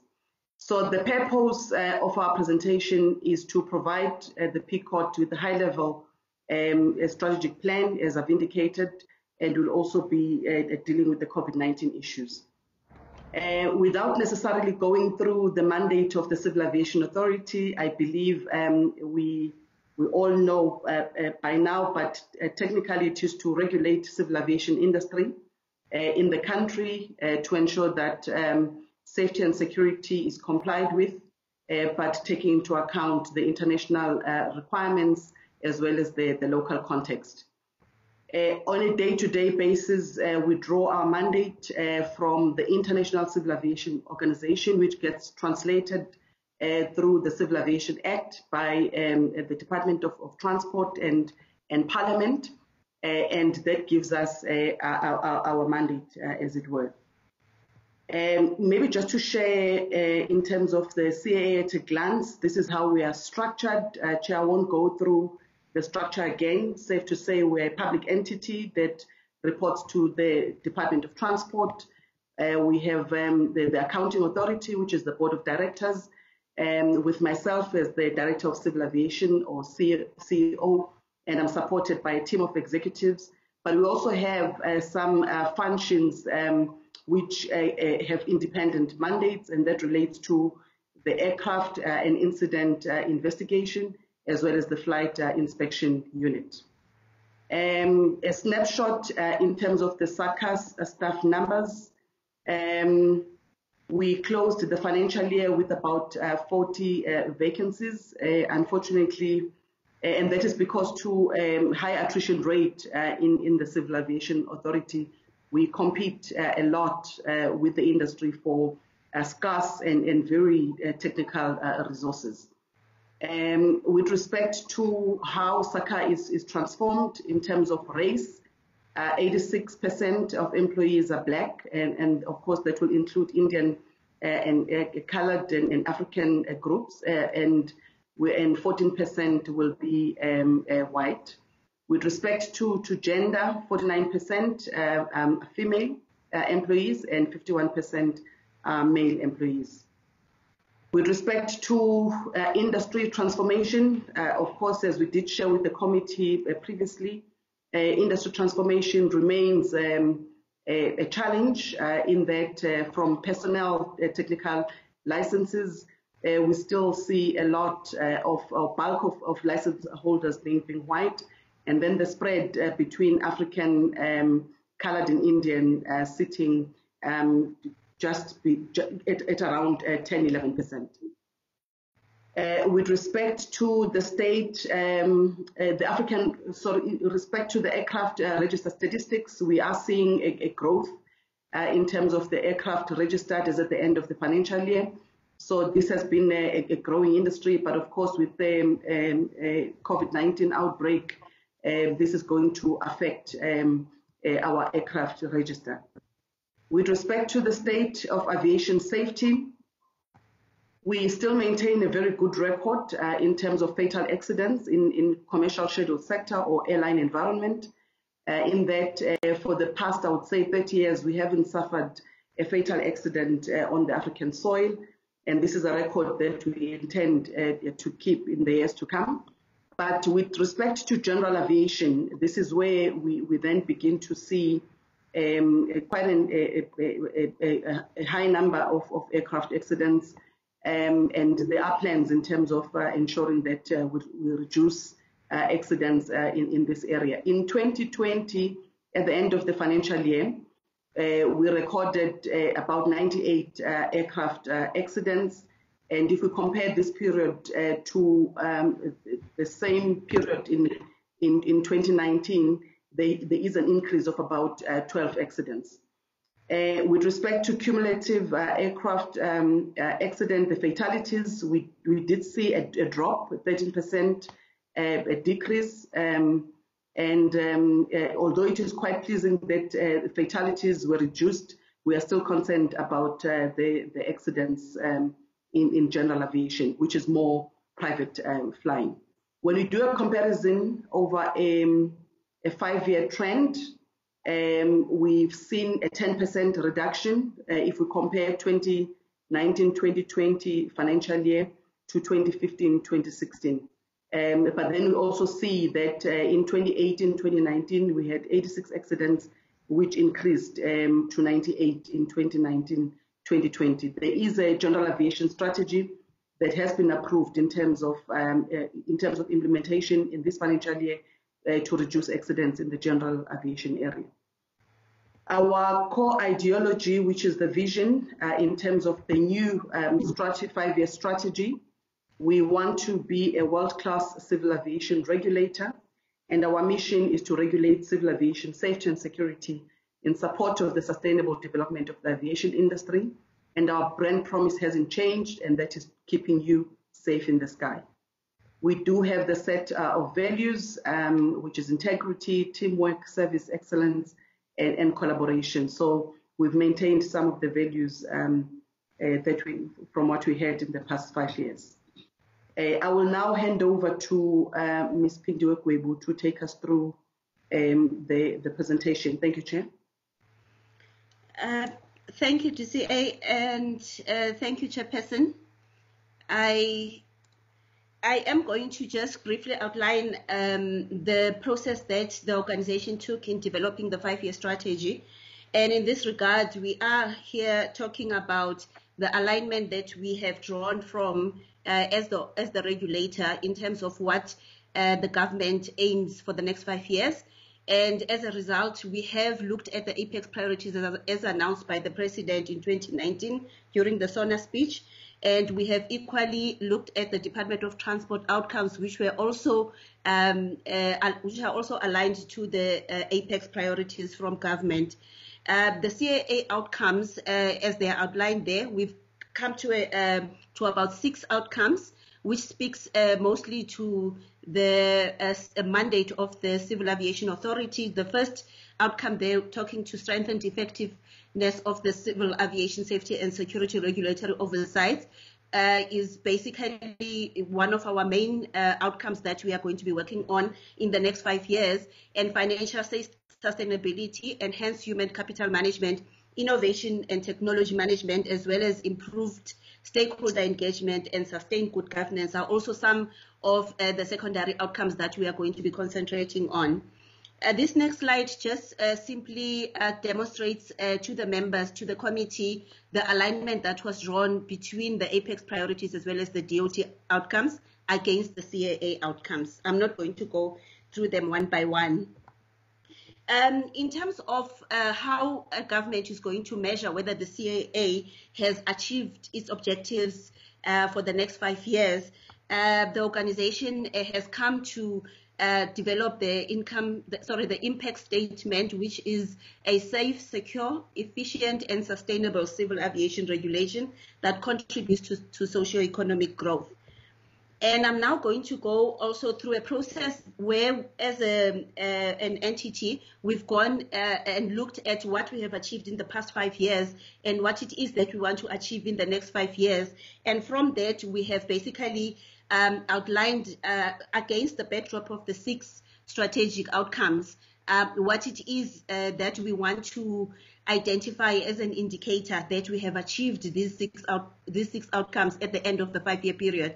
And in doing so, we've also outlined the base from where we are moving from, and also indicated what would be the indicator at the end of the 5 years if we want to measure whether we have achieved on this strategy or not. So in terms of the first strategic outcome, which speaks to the strengthened safety and security oversight system, you'll see that some of the indicators that we have highlighted here are the number of accidents, both in the commercial sector as well as the general aviation sector. It is how we are performing and perceived and performing against international standards, and also some of the issues that bring in the new technology of drones, or RPEs as we would officially call them, and as well as how we are performing as a state against the critical elements on safety and security oversight in terms of our international obligations. And the next outcomes program rather speaks to our financial management, and here we are looking at how we want to increase our revenue collection as well as also reducing our operating costs as well. And one of the new items that we are highlighting in the strategic document is really the performance of the flight inspection unit as well. The target on human capital, we are looking here at how we are going to ensure that as an entity we do have a good succession plan that's going to make sure that we do have currently we have a 1:1 ratio when it comes to critical scarce skills. What we mean by that is that For every one critical skill, we have one person that is in the succession plan, and we want to increase that number so that we don't have to suffer a lot of losses from a human capital perspective. But we also go into details in terms of how we want to improve our skills so that we are able to deliver within the fourth industrial revolution space, as well as how well we want to engage our employees. We're also looking from a transformation perspective, measuring our performance against engaging women, youth, and people living with disabilities. And lastly, we also want to engage into a new program where we are actually defining our productivity index so that we can know that we are moving, we are able to measure whether we are improving as an entity or not. The program on innovation and technology, basically we want to look at the business process redesign. Because we have not defined that baseline, we are saying that we want at the end of 5 years to have fully redesigned our processes so that we are a sleek organization that delivers on time and that basically ensures that we have got happy customers. In terms of stakeholder management, we want to also establish a customer satisfaction industry. In the past 5 years, we've implemented and introduced a lot of systems where we're going to make sure that we are able to measure our customer satisfaction. And to that end, we've developed service level agreements that we agreed with industry, and now we are able to measure on an ongoing basis how we're doing as far as that is concerned. And we want at the end of the 5-year period to be able to reach a target of 75% in terms of the customer satisfaction index. We, as a flagship regulator in the region, within the region, the CIA has prided itself over the years by assisting our neighboring countries in terms of their compliance, both at an ICAO safety and security level, but also with regards to safety standards within the continent. And in this regard, we're saying that we want to improve on that. We want to help even more countries to be able to increase the safety index of Africa from a civil aviation activity point of view. And also we have done tremendous work in terms of infiltrating, especially our rural areas, from a point of view of creating our awareness, but also bringing to the fore the opportunities that civil aviation can bring to previously disadvantaged learners and communities. And so we're saying that our target previously has been 40,000 learners per year, and now we are saying we're going to increase that to about 60,000 learners a year by the end of the 5-year period. And then also from a socio-economic development perspective, we want to increase the number of our sustainable projects where we're able to measure the impact of our socio-economic development projects over a number of years. We want to increase those to about 3. Currently, we have got 2, and this excludes really the ad hoc projects that we do with communities. And lastly, the last program speaks to governance. And in terms of the governance program, we're saying that as a CAA, the CAA has managed to achieve an unqualified audit ever since it was established. And for about 6 years in a row, the CAA was able to obtain a clean audit, and as a result also was awarded recognition by the Auditor General. And what we're saying that we want to keep on this trajectory as an entity, and therefore we want to ensure that from a PFMA perspective, we do better than we've done in the previous years. And also from a achievement of our annual performance plan, we have to date achieved 100% against our APP for 6 years in a row, where the last one is yet to be confirmed by the Auditor General in their current year-end audit that they are conducting. I'm going to quickly move to the detail in terms of what is our 5-year plans, and I'm not going to concentrate particularly on the 4 outer years, and I'm just going to limit myself to the 2020-21, and this is also going to inform the next couple of slides when we talk about the quarterly targets. In terms of the first outcome, what we have included in our strategy is that we want to develop an industry. I would wish to go to a summary. Okay. As I've said, members have read this. Okay. Due to time constraints, we don't have the luxury of time. Okay. Thank I think DCA, DCA will probably indicate to which slide should I go to COVID, ma'am? I think let's go to the finances, Okay. the MTF, and then we'll take the COVID-19. Thank you, Chair.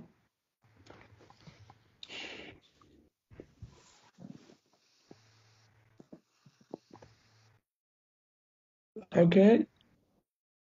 Andres. Thank you, DCA Chair. We want to present you with the MTF budget that we presented to our board and Department of Transport, but we've got to stress that was before COVID-19. It was started in around about June, July last year and updated around about November. If you look at the figures to note, 2018-19 we had revenue of 704 million rand and a surplus deficit or surplus of 1.4 million rand for the year. For the 2019-20 financial year, we forecasted revenue of 760 million rand, which was 8% up from 2018-19 actual, and we forecasted expenses of 780 million rand, that was 11% up due to an increase in repairs and maintenance expenses and some software expenses that we did.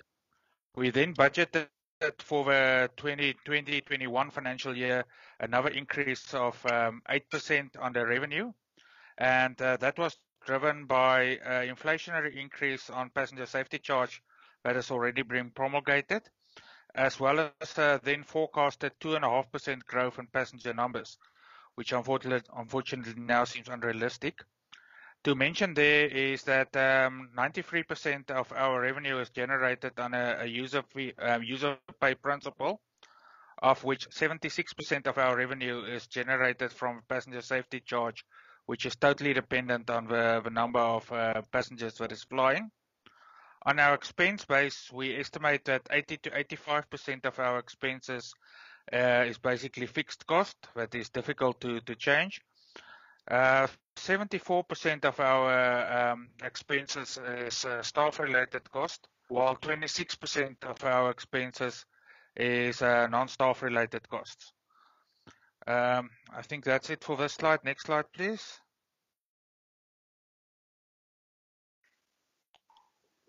On the financial position, we can just say that pre-COVID-19, SACA is in a good financial position. We've the forecast E&E for March 21 column, we've got total assets of 585 million rand, bank balances of roughly about 250 million rand that we're forecasting, and accumulated reserves for the current year forecast 315 million, for the budget 300 million. Thank you, Chair. Thanks, DCA.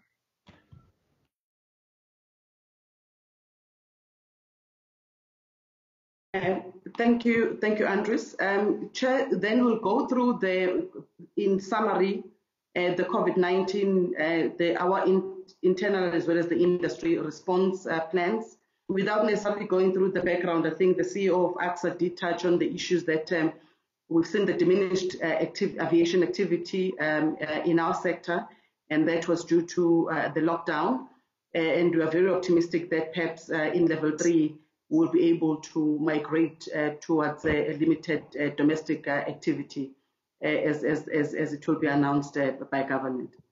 The implications, as the Deputy Minister had indicated, as well as the Chairman of the Board, had that been that, one, our annual performance plan are going to be impacted negatively, because we will not be able to achieve all of them. To that end, we are busy revising and reprioritizing our annual performance plan, which then shall be submitted to the Department of Transport or the Executive Authority for approval after the board process, which is now in May. From a financial point of view, of course, without any revenue of which our existence or our financial sustainability is derived from the revenue we generate from the industry activity. For the months of April as well as May, we will derive no revenue. However, in our assessment, based on the cash reserves that we had built over the years, we project that we will survive for about 7 months.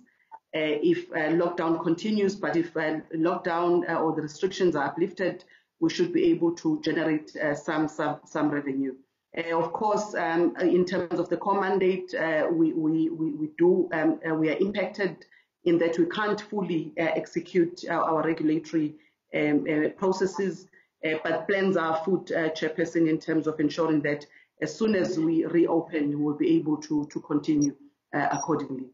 We've had to postpone major events as well as the two major audits by the International Civil Aviation Organization for both aviation safety and security, and we project that those will happen in the next financial year. So we've implemented internal measures in terms of ensuring that we do have an internal response team who looks after COVID-19. We've developed our HR guidelines. We're in the process of finalizing the policy. We have done education and awareness campaign. We've procured sufficient hygienic protective personal protective equipment, and we are observing social distancing. We've done, so our organization is COVID-19 ready, so to speak. We're able to work remotely through virtual platforms, and we are continuing to work as an entity that has been designated as an essential service, because we do have limited aviation activity. So we've got to continue working, but we are heavily reliant on virtual platforms. In terms of the industry readiness, after the Minister had promulgated regulations and directions, we did issue guidelines to guide the industry in terms of how they operationalize the regulations and directions. We've issued guidelines, a number of guidelines to give direction to the industry, how to do repatriation flights, how to disinfect aircraft, the airlines, and so on. And we've been issuing exemptions, particularly with respect to aviation personnel licenses, which we've given an extension up to the end of June. And we will, of course, be guided by when level 3 kicks in, and we'll be able to adjust those exemptions accordingly. Next slide. Again, we did offer training to the industry. More than 5,000 industry staff members were trained on COVID-19 prevention management through our aviation medicine department, and we continue to engage with the industry and to guide accordingly in terms of ensuring that the measures are implemented accordingly. Next slide. Chairperson, I'll give the acting CFO just to touch high level on financial impact scenarios. As we had indicated that we are negatively impacted financially. So these are the scenarios, the 3 scenarios that we have developed under the guidance of the board. And these are the scenarios that they keep changing on an ongoing basis. As acting CFO? Thank you, DCA. Chairperson, yeah, we prepared these 3 scenarios, and like DCA said, they will drastically change as government relax the lockdown regulations on the risk-based approach. The first scenario we said is our worst case scenario, and in the slides below it's indicated as red. It indicates lockdown and no revenue being generated for limited revenue from fuel levy related to cargo movements. And this scenario, SACA will only have sufficient cash reserves to sustain itself for approximately 7 months before we have to take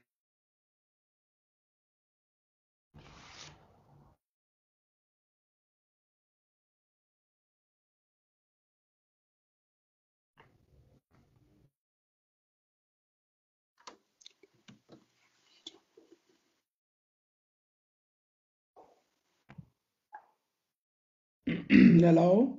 Andrews, are you there?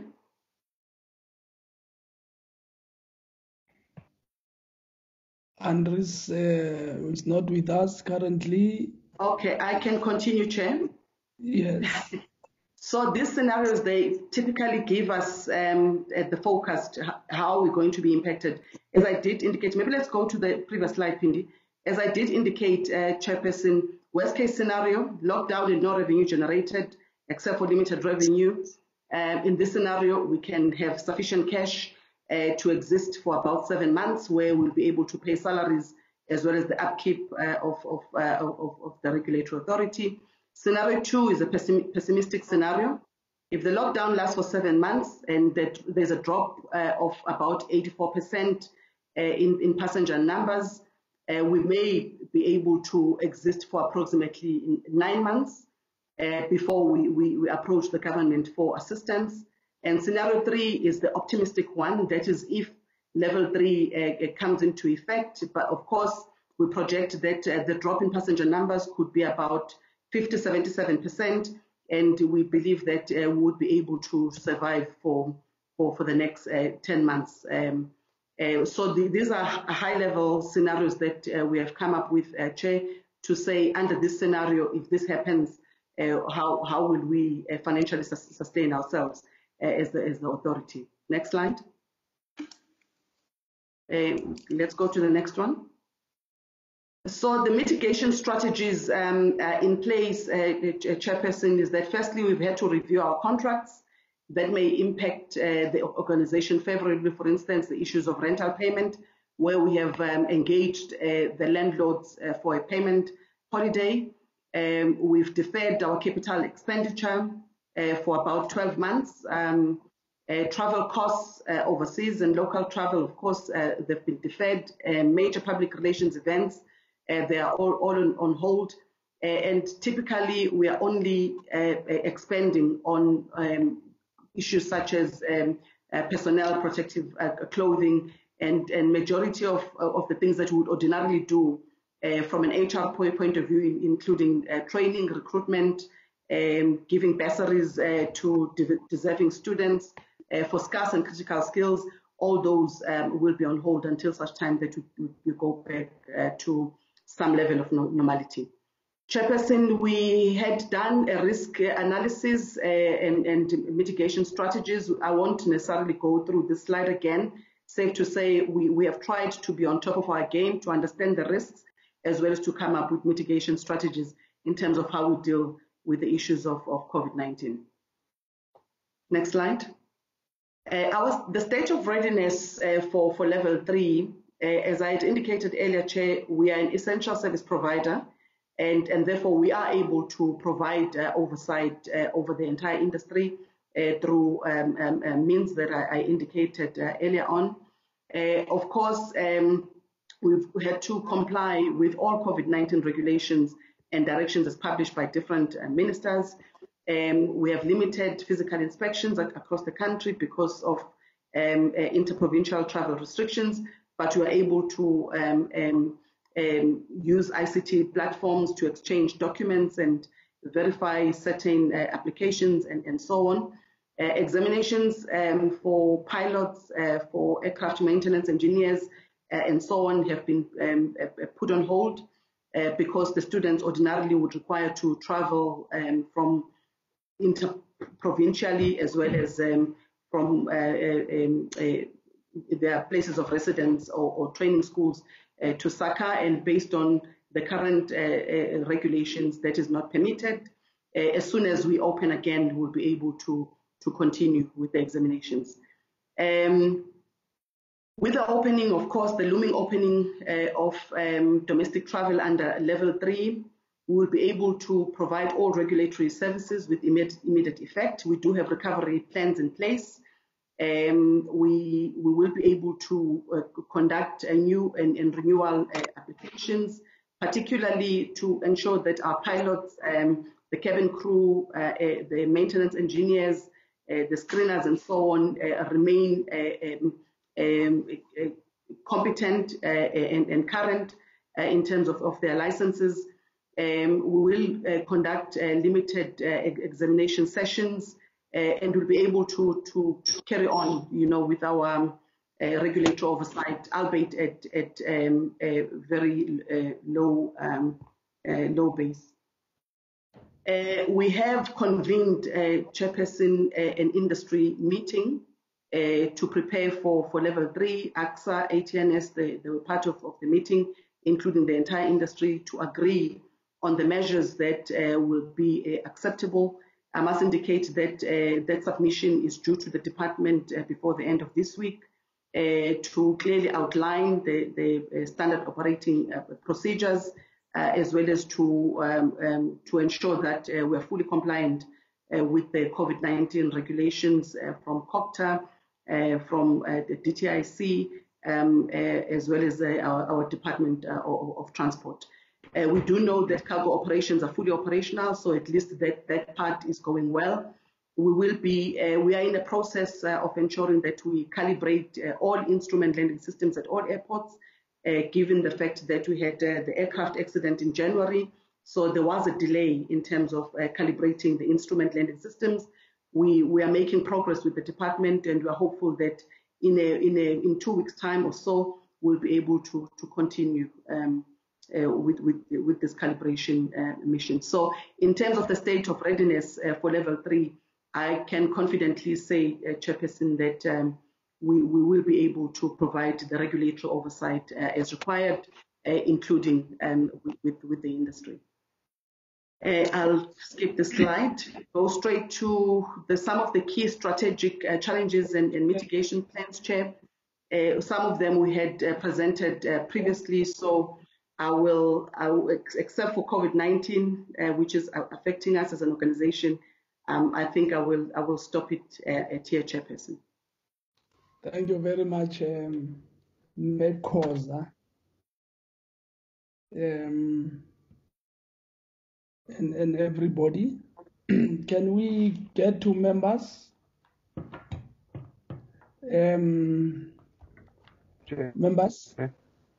Those who wants to pose some questions? Honorable Stode. Honorable Stode. Honorable McDonald. I've noted you. And then Honorable McDonald. Honorable Shabangu. Honorable Shabangu. Yes, sir. Lisa Wakwamangu. Lisa Wakwamangu. And then Chris Hunsinger. Chris Hunsinger. Chris Hansinger, Honorable. And then Mapena. Thank you, Chair. Mapena. Honorable Mapena. Yes. Honorable Ramadwa. Honorable Ramadwa. Don't Yes. walk behind me now. Come again. No, Honorable May. Okay. Honorable members, let me request you to apply a 2 minutes rule, please. Let's start with Honorable Stolle.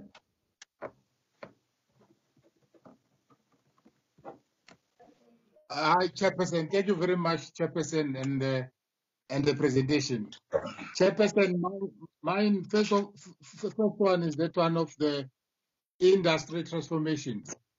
Chairperson, I don't see any progress on the transformation, because when you check, Chairperson, you find that most of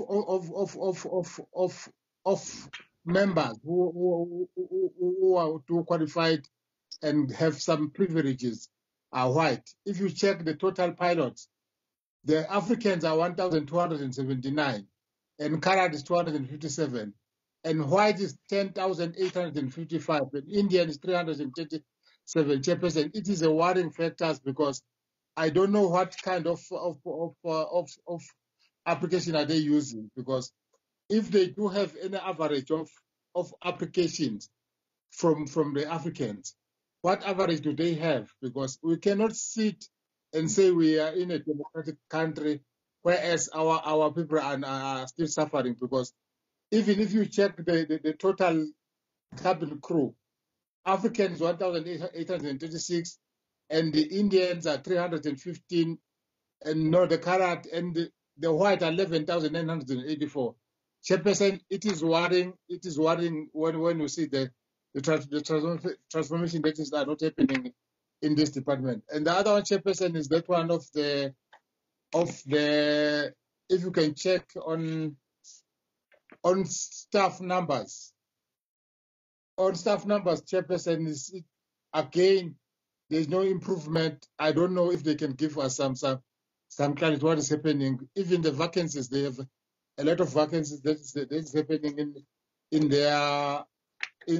this entity. So now, Chairperson, the last one, Chairperson, what I want to get the clarity from them is that one of human capacity management. If you check, Chairperson, on the human capacity management and percentage of youth transformation programs, bursaries, trainees, and internship, this is 100% baseline and 100% 5 years. But there's no target. If they base this one on which target are they based on this one? Thank you. Thank you very much, Chairperson. Honorable McDonald. Thank you, Chair. Thank you for everybody for the presentation. As you're well aware, this is one of my favorite entities. I just have a couple of comments and questions. My first one is on the accident of the citation that Zulu Sierra Charlie Alpha Romeo. When was this plane going to be replaced? Is it going to be being replaced? Because seeing with that we are this financial implications of COVID, it's going to also impact heavily on the South African Civil Aviation Authority, and this will bring an additional burden. Is the department going to assist the South African Civil Aviation to quickly replace this aircraft, because the flight inspection and calibration unit aircraft is sorely needed, and I know that there's plans to rent one or to source one in the meantime, but for safety of your of countries' borders and your security, it's better to have your own flight inspection and calibration unit. Then still on the same subject on that aircraft, it's now been nearly 5 months since the accident. There's no final report on the accident. When will this accident investigation be finalized, and when will there be a final report? Then on the transformation in the civil aviation economy, it seems that we need to put pressure on flight schools, on cabin crew training schools, that the prices of to become a pilot for a black child must be reduced significantly, so that we can alter the way that things are at the moment, because the schools that we have influence in, that we can take black students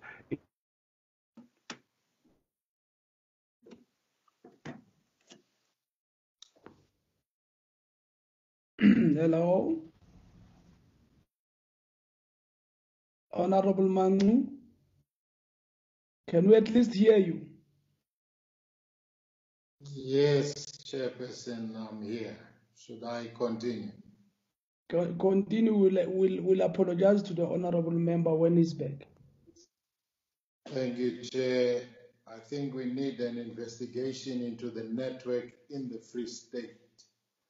Chair, let's welcome the presentation by Saka. Thank you, Chairperson, and the DCA. I think we should note our appreciation and commend you for projecting that at least you can survive 9 to 10 months with all the scenarios that you have put in.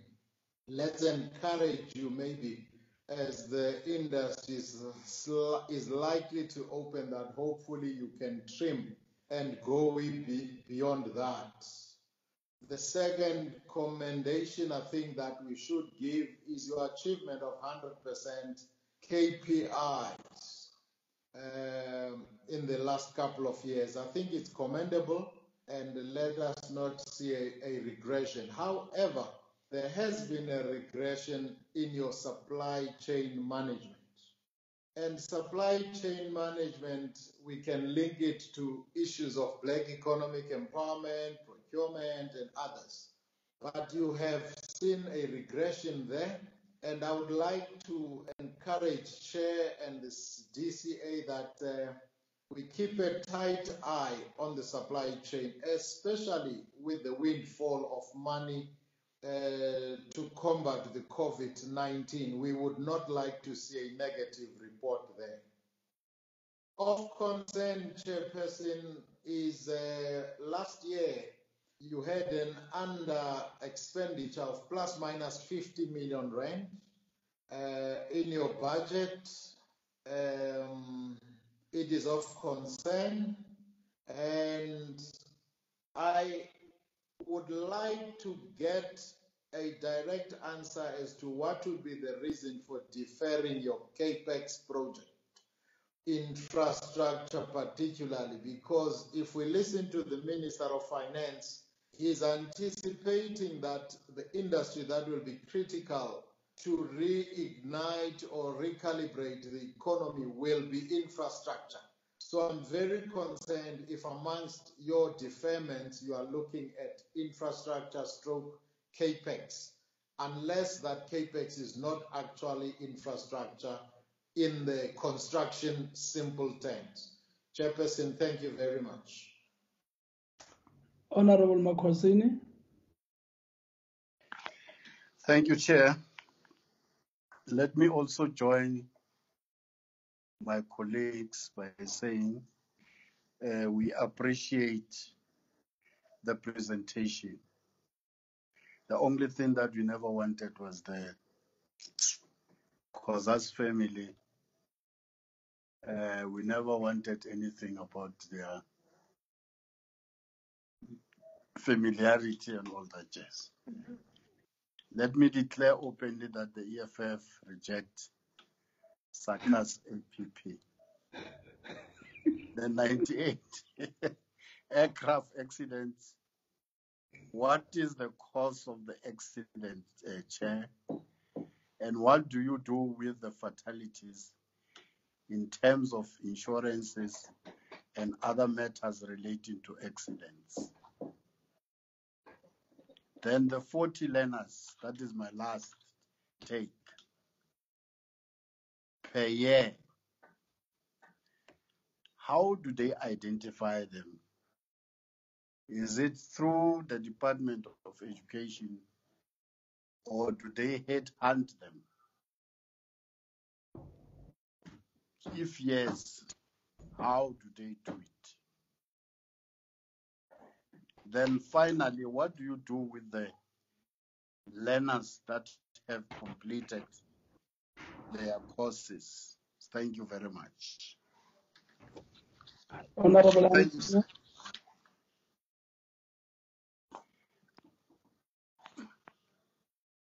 Thank you, Chair, and please allow me to just thank the South African Civil Aviation because who's been assisting Honorable must mute. Just a moment, Honorable Hansinga. Honorable Makosini. Honorable Makosini. Okay, he has gone to the kitchen, forgot to unmute. Continue, sir. Honorable Hansinga. Thank you, Chair. Allow me, Chair, to thank you, Chair. I'm proceeding. Allow me to thank Chair, CEO for queries and requests and guidance over the last period, particularly when lockdown started and many issues were directed and had to be dealt with. So I want to thank her for all her assistance. I still have a particular issue around our civil aviation training schools and the fact that they are restricted. Between lockdown 5 from lockdown level 5 to lockdown level 4, people, us human beings, were allowed to go for 5 kilometers. And I'm sure there are particular circumstances where it could be considered and could be allowed that in particular aviation schools, training schools, are allowed in a restricted airspace to continue because a lot of them are threatened and being threatened, and it's not easy aviation schools, and they are seriously. So even currently in being under lockdown 4, I would really ask and request influence from civil aviation to please consider to allow civil aviation schools to, in a restricted way, at least for their own survival, to be allowed to get the necessary flight hours for their students, so that the local students that down would be allowed to complete their qualifications. Also, in terms of inspection flights, it could be and it can be organized in a very restricted way to restrict the airspace, to allow inspection flights and smaller aircraft to continue. So it's a plea on my question, maybe comment to consider those couple of exceptions under the current conditions that we have, because surely it could be done and it can be arranged. Thank you, Chair. Honorable Mapena.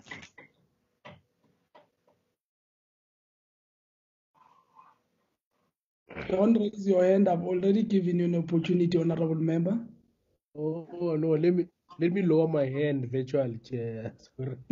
Thank you so much. I think perhaps maybe in line with what colleagues have said and presented, I think for a state-owned entity, when you present to a portfolio committee and you confidently say that you are in a position to sustain yourself for the next 7 months in a worst case scenario, I think it's commendable, to say the least, and I think it's a job well done. Obviously, 7 months is not a long-term sustainability project that one can run, but nonetheless, your ability to be self-sustainable for the next 7 months is really commendable. But my question now is on Honorable Shabangu. Honorable Shabangu.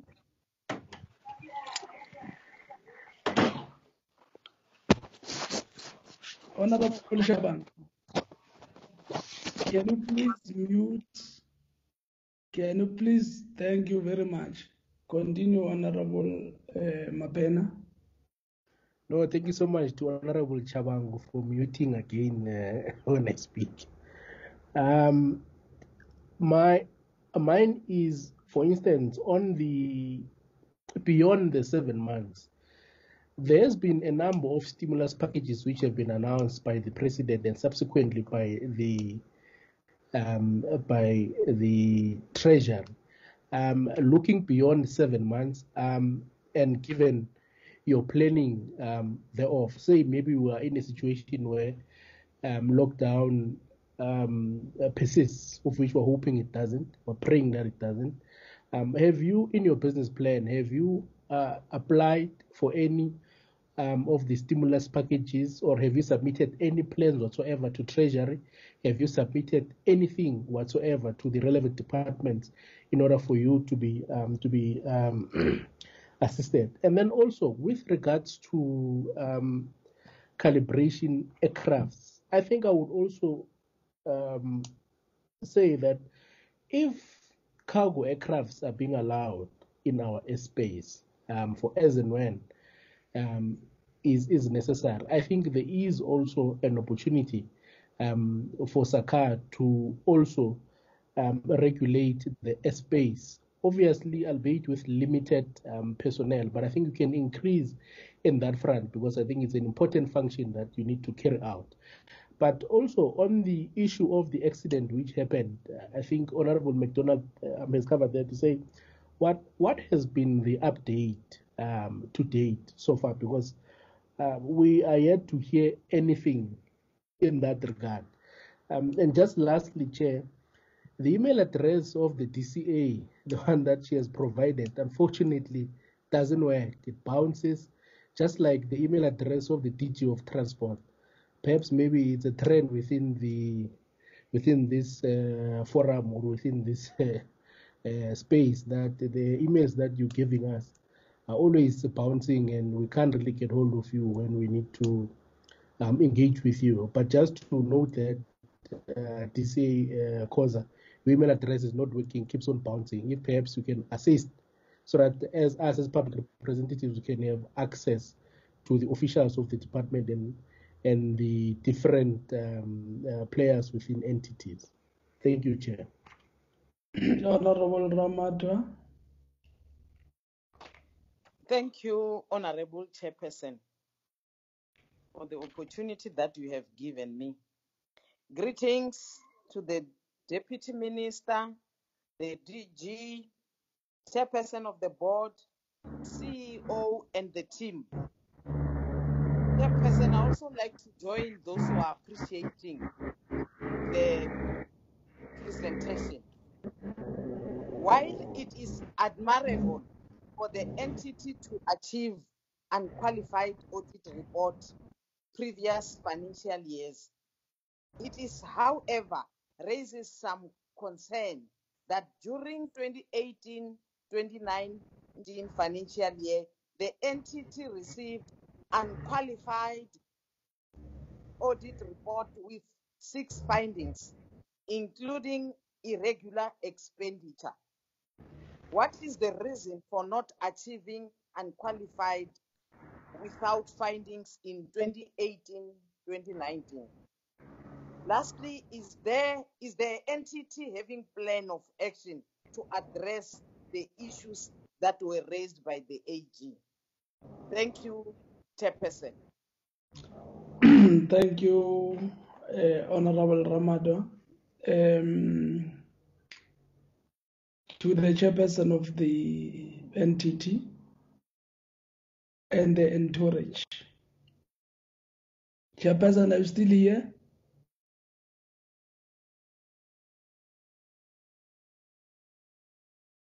Okay, the chairperson is not here. Honorable DM.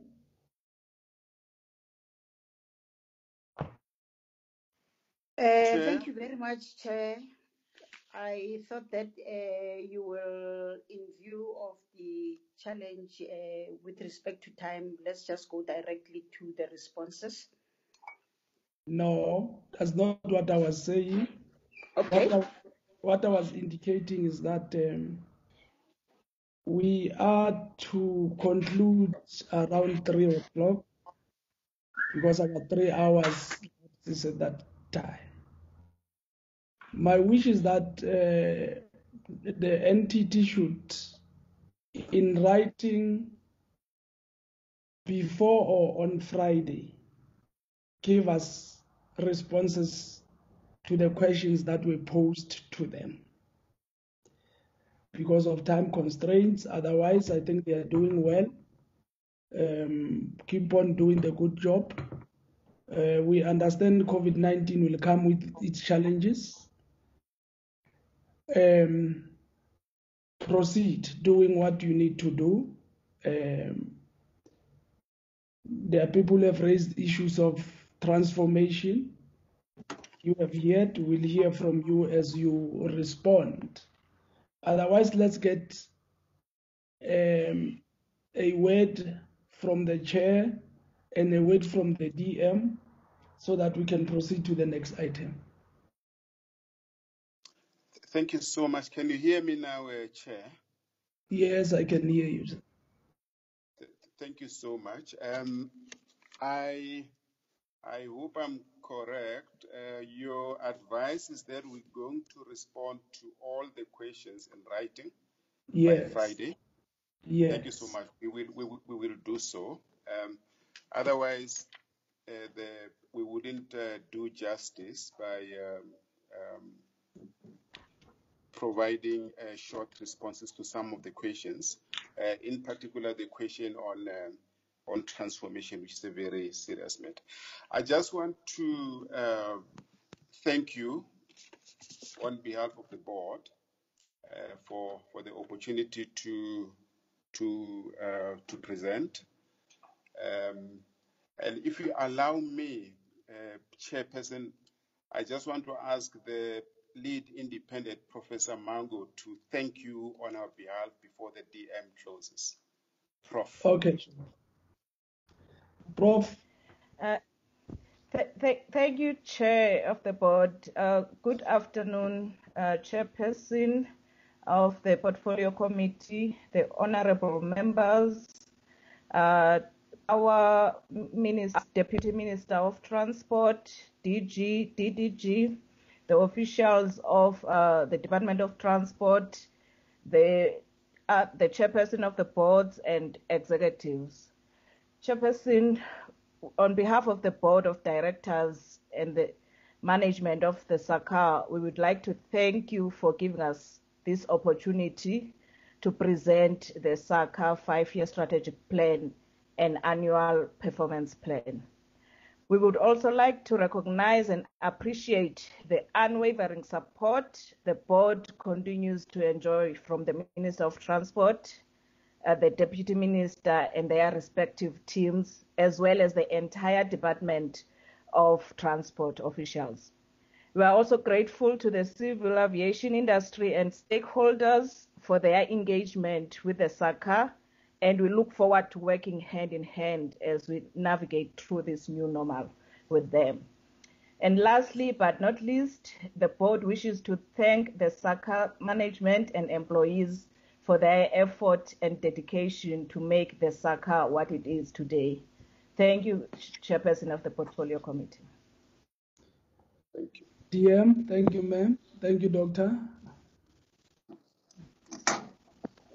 Thank you very much, Chairperson. Let me appreciate the way the meeting, both of Airports Company and Civil Aviation, has been handled, and thank the members that your probing questions are food for thought that we, as the department, should be able to go through and be able to respond to you properly. So, but also to want to thank both chairpersons of Airports Company and Civil Aviation and their CEOs and the entire their boards in their entirety, to say that it is so good to work with people who actually take everything very, very seriously. So, because when we talk of making sure that the African skies are safe, we really mean just that which has been presented. And even when we talk about the Airports Company, the growth of all of us in thinking, in stature, comes out of what we come across on a daily basis as we are working with the caliber of the people in the boards and also in the executives of these entities. I would also want to thank the DG that directly, I don't need to thank the ship for swimming anyway, but let me indicate that the Director General of the Department of Transport has got almost all his fingers on the pulse of the department, and we really need to say it while he can still hear it, that we appreciate what he is doing. But, Chairperson, it is worth it to say, beyond COVID-19, how do we reshape our businesses in their entirety? How do we make sure that the South Africans who are highly challenged in terms of employment, in terms of food insecurity, and other related matters, goes out of this war, the invisible war of COVID-19, scathed, but to a lesser extent, and we move swiftly to make sure that having been bruised by the COVID-19 economically and socially, what are the tenets that we can put in place to sustain everything that we are having, because it's about sustenance. Indeed, civil aviation says 7 months they can be able to sustain themselves, but we should be able to indicate that internally within the department, we are looking at the entire state-owned entities and looking as to how best can we cushion, because it's not only the aviation industry. You go into public transport, you go into RAF, all those are highly challenged, and it is the department who should be able to say, how do we cushion the challenges that we are having due to the fact that some businesses have really scaled down or completely will be shutting down. On that note, Chairperson, I was looking at all the faces of the members and I didn't see the Monday morning blues. Thank you very much. No, thank you, DM and the department officials and entities that we saw today. Continue to make us proud. Continue to be the shining beacon of the Department of Transport and bring hope to our people, all of them. Let's change the lives of South Africans for the better. Bring hegemony by empowering those who have not been empowered and do things correctly so that tomorrow we are not followed by any corruption issues, irregular expenditures. Ensure that we can govern properly ourselves, DM, and your teams that we have seen. You have made our day today. You have made our day. Go back, do your work. We will always support you where we needed to support you, and where we can criticize you, we will do that fully knowing the challenges that you are facing. Thank you very much. Thank you. Thank you. Thank you so much, Chairperson. Chair, Thank you so much. Chair, unfortunately, the meeting has to be adjourned. There's another recording starting now with another committee. Unfortunately. Yes. Let's adjourn this meeting. We will deal with our minutes in our next ensuing meeting. But thanks to everybody. Thank you once more. Thank you, Chair. Thank you, Chairperson, the members. Thank you. Thanks. Thank you. Thank you.